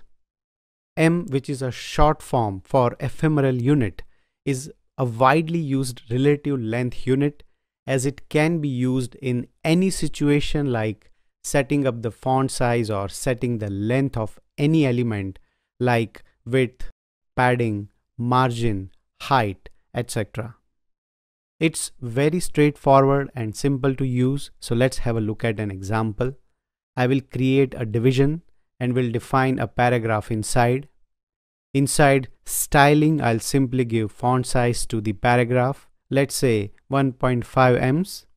Let me add a border as well. We will require a border here to understand an example as we move ahead. Alright, so you can see the increase in the font size. By default, the size of font is 1 em, which is 100%. When given an M unit as font size, the size of an element will always relate to the size given inside the parent element. In a shorter version, the M's unit is always relative to their parent. Like here, if I give font size to this div, let's say about 1.2 em, then you can see the overall font size of the paragraph is increased. So it's going to multiply the sizes of parent element and child element, that is 1.2 em into 1.5 em in this case. And the final result will be applied to the child element, that is in our case the paragraph. Let's see how padding is calculated when we assign M unit to it. First, let me justify the text so that we can see the padding properly. Now let me give padding here. I'll say 2.5 em. Now let me open Developers tool. I'll click on Computed and I'll select the paragraph. And you can see the padding of the paragraph is 72 pixels. How? The overall font size of the paragraph is 1.2 em into 1.5 em, that is 1.8 em. Finally, the padding of each side of the paragraph is 1.8 ms into 2.5 ms, which is 4.5 ms, which equals 72 pixels as 1 m equals 16 pixels. Let's take one more example. I will change the font size of the div to 20 pixels, font size of paragraph to 1.25 ms and padding to 2 ms. Now the padding is calculated like this. The overall font size of the paragraph is now 25 pixels. So padding will be 25 pixels into 2 ms, that is 50 pixels. So this is how the M unit works. There is also one more concept. Well, actually it's more of an issue where the M unit compounds from one level to another. I will show you what I mean. Let me remove this paragraph and I'll name this div as parent. Also, I will give a message. This is a parent division. Similarly, I'll have two more divisions as a child of the parent div. Now in the styling, let me give the class selector names and I will change the font size of parent div and child div to 20 pixels and 2 ms. If you observe the output, you can see the problem I was discussing. This issue is called the compounding effect, where the unit keeps on multiplying when there are multiple M font size elements within one another. This can become a problem and can lead to unintended consequences in your designs. This is where the rem unit comes in handy, and that we will learn in the next lecture, continuing with this example. Now let's talk about relative questions. So what is 1m equals to in pixels? Generally 1m always equals 16 pixels, but pixel is a static unit whereas m is a relative unit, which means the size of the m depends on the parent element as well. The second question is what is m relative to, or why m is a relative unit? Well, the M is considered as a relative unit because the font size is relative to its parent element's font size. So if you wish to scale the element's size based on its parent size, you use the M unit as it is also responsive in web designing. The third question is, apart from font size property, can the M unit relate with other properties of the parent element? The answer is no. When you declare an M length unit, on padding, margin, width or any other properties apart from the font size on the parent element, it does not affect the width, padding or margin of the child element. There is also one more question, that what is the compounding effect issue when you are dealing with M unit? And we have already discussed, in this case it was compounding. The solution to that we are going to see in the next lecture. The rem is a relative unit which is always based upon the font size value of the root element, and the root element in HTML is the HTML element itself. That's why rem, that is short for root M. If the HTML element doesn't have any font size specified, then the browser will take the default font size, that is 16 pixels. So what this means is that by using the rem unit, the values of the parent elements are ignored and only the value of the root is taken into consideration. Let me continue with the previous lecture's example. The issue we were facing was the compounding effect, where the unit keeps on compounding when there are multiple M font size elements within one another. Alright, to fix this, I'll use the rem unit instead of M, and you can see just when I changed the unit to rem, all the child divisions share the same font size, that is 32 pixels. Why is it so? Because now the font size is not relative to the parent element, instead it is relative to the root element, which is the HTML element. and as the default size of the root element is 16 pixels, the division's font size got multiplied with 16 pixels, that is 16 pixels into 2 rem. If you want to change the font size of the root element, you can do that by giving the font size property to the HTML element. I'll say HTML here and will give font size to 12 pixels. Now the font size of all the child divisions is 24 pixels. And to check that, let me open the developers tool inside the browser. First, let me show you the font size of the root element. I will select the HTML tag and then I'll click this computed option. And when I scroll down, you can see the font size, that is 12 pixels.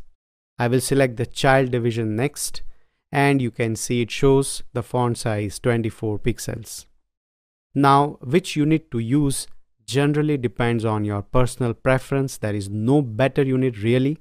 Some people like to design everything in rem units for consistency and predictability, while others like to use m units in places where the influence of nearby parent elements would make sense. Rems aren't only useful for font sizing. You can use the rems as a base for creating an entire grid system or any UI library on the root HTML font sizing using rem. This can give you better and predictable font sizing and scaling. I would like to add a bonus tip here. There are some browsers which still do not support the rem unit, and to avoid this kind of compatibility issue, we specify the fallback by defining the pixel font size first and then the rem font size. You can see as our browser is compatible, it relates to rem font size, but if any browser is not compatible with rem, it's going to take the pixel value. So let's talk about the questions. What is a rem unit? So the rem is a relative unit which is relative to the root element, that is the HTML, not to its parent element. The next question is how many pixels are there in one rem? If there is no size defined inside the root element, that is the HTML element, the rem is going to take 16 pixels by default. So one rem equals 16 pixels. The next question is explain the compatibility issue faced while using the rem unit and how can you resolve it. So I have just discussed in the bonus tip that certain browsers still face the compatibility issue with the rem unit. So to avoid that situation, we define the font size in pixel value first as a fallback and then again define the font size in rem. So when the browser fails to recognize the rem unit, it will consider the pixel value. The font size defined in percentage is relative to its parent element's size, and a parent element size can be either absolute or relative, that doesn't matter. 100% equals 16 pixels. Let's check few examples. I'm going to create a division as a container and inside I will define a paragraph. Now let me define a border for this division inside style so we can have a clear idea about the area getting covered by the division. Next, I will define the font size of the paragraph, say about 250%. Now I will give font size to the division. I will say 120%. And you can see the increase in size as the paragraph is now relative to the font size of the division, which is its parent. Let's make the font size to 150% and the font size of the paragraph increases again. Let's give a different property, say width, but first let me give a border to the paragraph so that you can see the changing of the width. Now I will give width to the paragraph and to this div as well. I will say 350 pixels for div and 80% width for the paragraph. Now what's going on here is the width of the parent element, that is div, is getting multiplied with the width of paragraph. that is 350 pixels into 0.8, and the overall width is applied to the paragraph. Let's add few more properties. I'll apply margin to div, top and bottom margin. I'll keep 30% and right and left margin to 25%. Lastly, I'll add padding to the paragraph, say about 5%. Percentage unit in CSS is very handy when it comes to positioning the elements on the page. Most often they are used in creating fluid layouts. What are fluid layouts, you may ask? A fluid layout is a type of a web page design in which layout of the page resizes as the window size is changed. Most of the page components in a fluid page layout adjust to the user's screen size by using percentage widths rather than fixed pixel widths. Let me create another simple example. I'll define two divisions. One, we will keep it fixed by using pixel values, and for another we are going to make it a part of fluid layout. Now for fixed layout, I'll define border width about 400 pixels and padding of 50 pixels. Similarly, for fluid layout, I will define the same properties but in percentage units. Now watch this. When I resize the browser, you can see that the fixed division is not adjusting to the browser's screen, while the second division is adjusting as per the browser's screen. This is what creating a fluid layout looks like. You can also give the percentages to create flexible images. By doing so, the image will also adjust with the browser screen. So this is what working with percentage looks like. There are some properties which do not accept the percentage unit. For example, border width. Let me apply border width to the division. I'll remove this pixel width from the border and I'll give percentage width about, let's say, 12%. You can see there is no change in the width of the border. Now if I change the unit to pixels, the given width is getting applied, as you can see.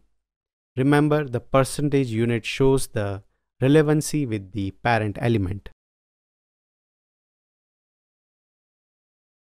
The X unit is defined as the X height of the current font, or half of 1 One X height equals 6 pixels. The X height of a given font is the height of the lowercase x of that font. As you can see in this figure, the X height is the height of a normal lowercase letter in a line of text. Generally, this is the height of lowercase letters, but there will be cases where certain letters exceed the X height, but that depends on the font family as well. In the typographic dimension of design, the height of letters has important spatial relationships to the rest of the elements. The lines shown in the figure are intended to help for pointing out the X height of the text. The X unit is similar to the M or rem, as it also relies on the current font and its size. However, unlike the M and rem, this unit also relies on the font family, as they are highly based on font-specific measures. Let's check an example real quick. Let me define two paragraphs with class names X height and pixel. I will give the font size to the first paragraph as 9x. Now, as 1x equals 6 pixels, the related pixel value for 9x will be 54 pixels. So I will give 54 pixels here as font size of the second paragraph. You can see some difference in the output. Why? Because, as I have mentioned, that the X value is created using the font specific measures. That means the X unit is highly dependent on the font family.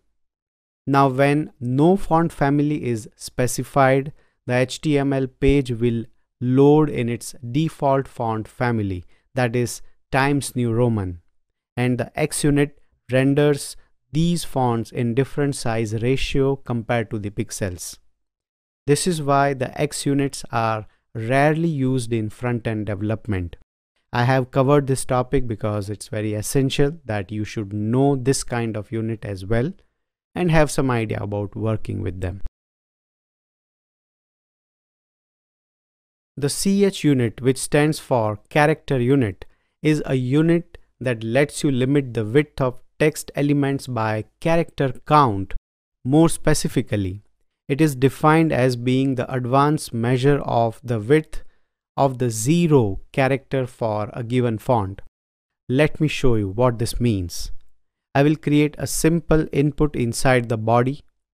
I'm going to style this input by giving border radius to 0.6 rem, font size 2em, margin 2 rem and padding 0.4 rem. Now when I give the width 10 ch, the input will adjust in a way that only the first 10 characters are going to be displayed on the screen, and the unit ch sets the width of characters considering the space taken by the character 0. Let me give proper digits. I'll give 1 to 10 digits, and when I add the 11th digit, then the first digit gets hidden. So again, only 10 characters are seen here.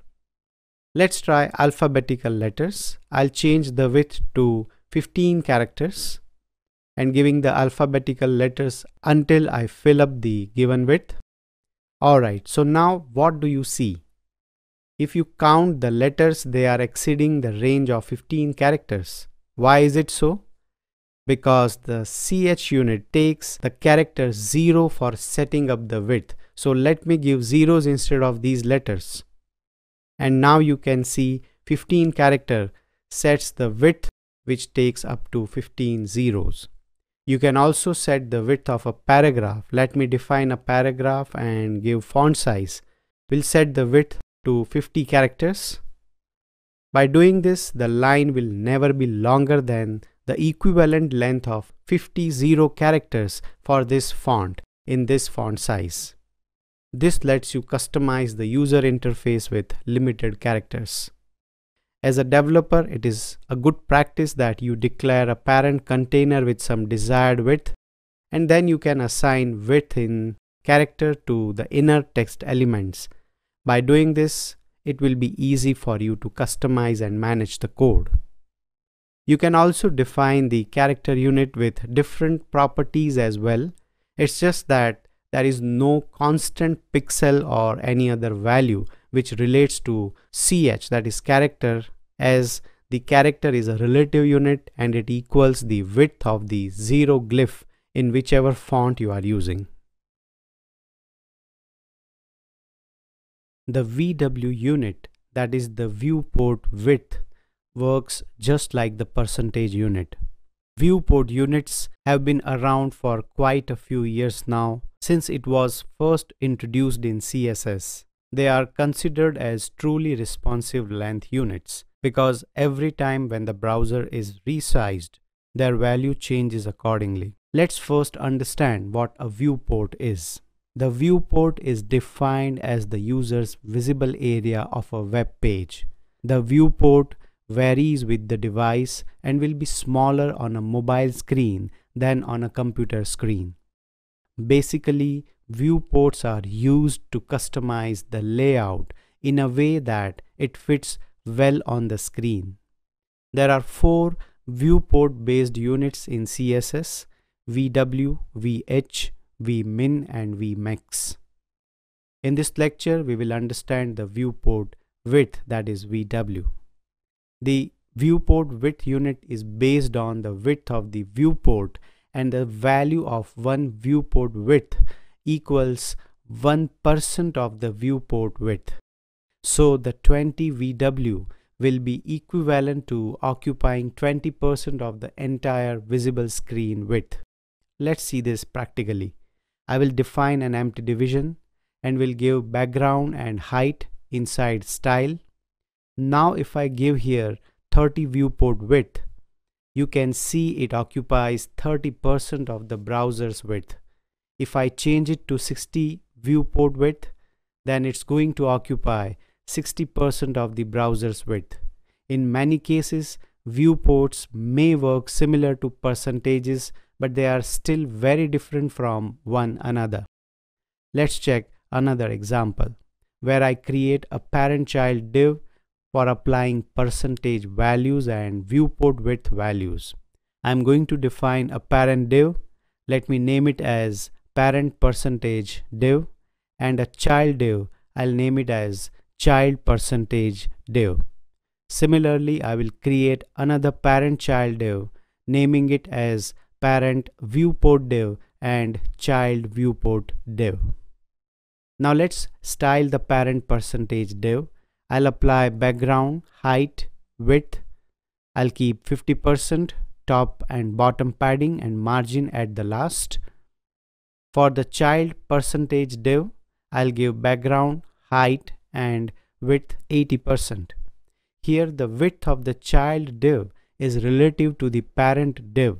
That is, the width of the parent division is 50% and the child division is 80% of that 50, as you can see. Moving on, I'll keep the styling of the parent viewport div and child viewport div the same as mentioned above. The only change will be in the width of the child viewport div. I am going to give 80 viewport width to it. And now what do you see? The child division is wider than its parent division. You may raise a question, why is it so? Isn't 80% the same as 80 viewport width? Well, this is what the viewport width does. It removes the dependency of any parent element and allows sizing based on the viewport size of the browser window. In simple words, a percentage length is relative to containing element width, while a viewport width is relative to the full width of the browser window. The viewport height, that is the VH unit, is based on the height of the viewport. It works just like the percentage unit as well. The value of one viewport height equals 1% of viewport height. So specifying 20 VH, for example, will be equivalent to occupying the 20% of the visible screen height. Assume that we have a viewport whose overall height is 300 pixels. So when the height of 40 VH is applied on the viewport, then it will be calculated like this. Though viewport works just like a percentage unit, setting up the height in viewport and percentage is still very different. To understand that, let's implement an example. I will create two headings inside the body, giving heading 1 as viewport height and second heading as percentage height. Now let's style them. For H1, I will first apply the display property and will set it to inline block, as I want these two headings on the same level. Then I will apply font size, border, width 42 VW and height, let's say 70 VH. Let me give some margin as well. Now there is a simple trick to calculate an accurate margin which relates to the viewport of the window, and that is you subtract the given height from 100 and further divide that value by 2. In our case, the height is 70 VH, so the margin value will be 15 VH. Now let's style the H2 as well. I will duplicate the H1 styling and rename it as H2. I will just change the height to 70% and keep others the same. And you can see both headings are displayed. But did you notice that the height of the second heading is not getting applied? The reason is the percentage value is relative to its parent element. So we have to give height to the parent element as well. And here the parent element is the body tag. So let me give height to the body. I will say 100%. And still you can see the height is not getting applied. because the body also has a parent element, and that is the HTML tag itself. So I will add HTML tag with height property as well. Now you can see that the height is getting applied on the heading. So when you give the percentage value, you will have to keep in mind that it relates to the parent element as well. While with the viewports, the height and width relies on the overall screen size only. So this is what working with viewport height looks like.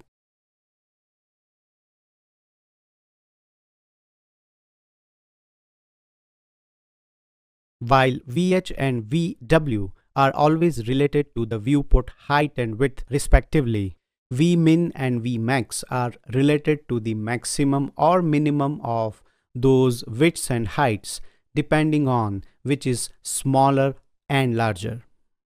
Vmin represents the value of the minimum width and height of the viewport, while Vmax, which is exactly the opposite of Vmin, it calculates the value based on the maximum height and width of the viewport. In Vmin, if the viewport height, that is the browser's height, is smaller than its width, the value of 1 Vmin will be equal to 1% of the viewport height. Similarly, if the viewport width is smaller than the height, the value of 1 Vmin will be equal to 1% of the viewport width. In Vmax, if the viewport height is larger than the width, the value of 1 Vmax will be equal to 1% of viewport height. Similarly, if the viewport width is larger than the height, the value of 1 Vmax will be equal to 1% of the viewport width. Consider this example where we have this screen in landscape mode having the width of 1920 pixels and has the height of 1080 pixels. As the width of the viewport is greater than its height, 1 Vmin will be 10.8 pixels and 1 Vmax will be 19.2 pixels. Similarly, 10 Vmin will be 108 pixels and 10 Vmax will be 192 pixels. Now if the screen is rotated, the viewport becomes 1920 pixels high and 1080 pixels wide. Then 10 Vmax will be 192 pixels because now the value is calculated based on the viewport height, and 10 Vmin will be 108 pixels. Just to clarify that, 1 Vmax equals 1 VH in portrait mode, and in landscape mode 1 Vmax equals 1 VW. Now if the screen is resized and the width of the viewport becomes 900 pixels wide and 1600 pixels high, then the value of 1 Vmin and Vmax will be 9 pixels and 16 pixels. Similarly, the value of 10 Vmin and Vmax will be 90 pixels and 160 pixels. The value of Vmin and Vmax change whenever the browser window is resized. This is how the Vmax and Vmin units function. Let's check an example. I will define heading and a paragraph, and now let's style them. For heading, I am giving font size of 10 Vmin. It will consider the viewport of the browser window since I am not specifying any height and width to the document. Next, I will just align the heading to center. For the paragraph, I am giving font size 3 Vmax and width about 90%. Alright, now when I resize the window, you can see the font size is getting adjusted continuously as the viewport keeps on changing. If I change the unit to, let's say, rem and m, now if I resize, you can see it is not getting adjusted as the rem and m are not related to the viewport. So this is what using viewport unit looks like. Let's talk about a question. So explain what Vmin and Vmax is. Well, they are units. Vmin represents the value of minimum width and height of the viewport, while Vmax, which is exactly the opposite of Vmin, it calculates the value based on the maximum height and width of the viewport. Next question, what will be the value of Vmax and Vmin if the height of the viewport is larger than its width? So if the viewport's height is larger than its width, then the value of 1 Vmax is equivalent to 1% of viewport's height, and the value of 1 Vmin is equivalent to 1% of the viewport's width. In CSS, you may come across situations where you have to set an angle measurement for particular elements. CSS provides us with 4 different angle measurement values, expressed in degrees, radians, gradients, and turns. Degrees range is from 0 degree to 360, and you can define it either in positive or negative. Negative degrees go counterclockwise, that is, it will turn to its left side, whereas positive degrees go clockwise, which is to its right. The rad or radian represents an angle. 1 radian is equivalent to 180 by pi degrees, or about 57.3 degrees. A radian creates an angle on the circumference of a circle in an arc shape, which is of equal length to the radius of the circle. 1 full circle is of 2 pi radians, half a circle is pi radian, and half a circle in counterclockwise direction is minus pi radian. Next we have gradients, that is grad, which is equivalent to 1 by 400 of the full circle. Similar to degrees, a positive grad value will go clockwise, a negative value goes counterclockwise, 100 grad will be at 90 degree angle. Minus 200 grad will be at 180 degrees, and so on. Finally, the turns unit. This unit is a newer concept which is introduced in CSS 3, and it means rotation. 1 turn is equal to 360 degrees. 2 turns is 720 degrees, and so on. Turn is a singular, and there is no space between the number and its unit. As the browsers got updated and started showing compatibility with animations and transitions of shapes or elements, the angle measurement units were introduced, and now they are equally important as length units. These units are majorly used with the properties like animation, transform, or gradient properties such as radial gradient method, linear gradient, conical gradient, also used with functions like skew, translate, rotate, scale, etc. All these are advanced concepts which I will cover as we move along. So this was about the angle measurement units in CSS. Time measurement units are very easy to understand and implement. CSS provides 2 time measurement units, seconds, that is S, and milliseconds, that is ms. These 2 units are used with the properties that require to specify the duration of something like animation or transition. There are 1000 milliseconds in a second. The format of a time value is a number followed by S for seconds and ms for milliseconds. So let's have a look at an example. I'm going to create a division inside the body and apply styles to it, giving background color, height, width, and border radius. You can see a circular shape in the output. Now I will create a hover effect on it. I will give the hover pseudo class here, adding a different color along with a transition of 0.8 seconds. Now when I hover on this division, you can see the color is getting changed, but with a transition of 0.8 seconds. So this is where the time units are used. I can also change this time unit in milliseconds. Let me give 800 milliseconds. And you can see the transition effect. The use of seconds or milliseconds is totally up to you. There is no comparison of which unit is better. These units are majorly used with transition property and with the animation property. So this is how the time measurement units come in handy. Remember that you cannot give negative time values, they must always be positive.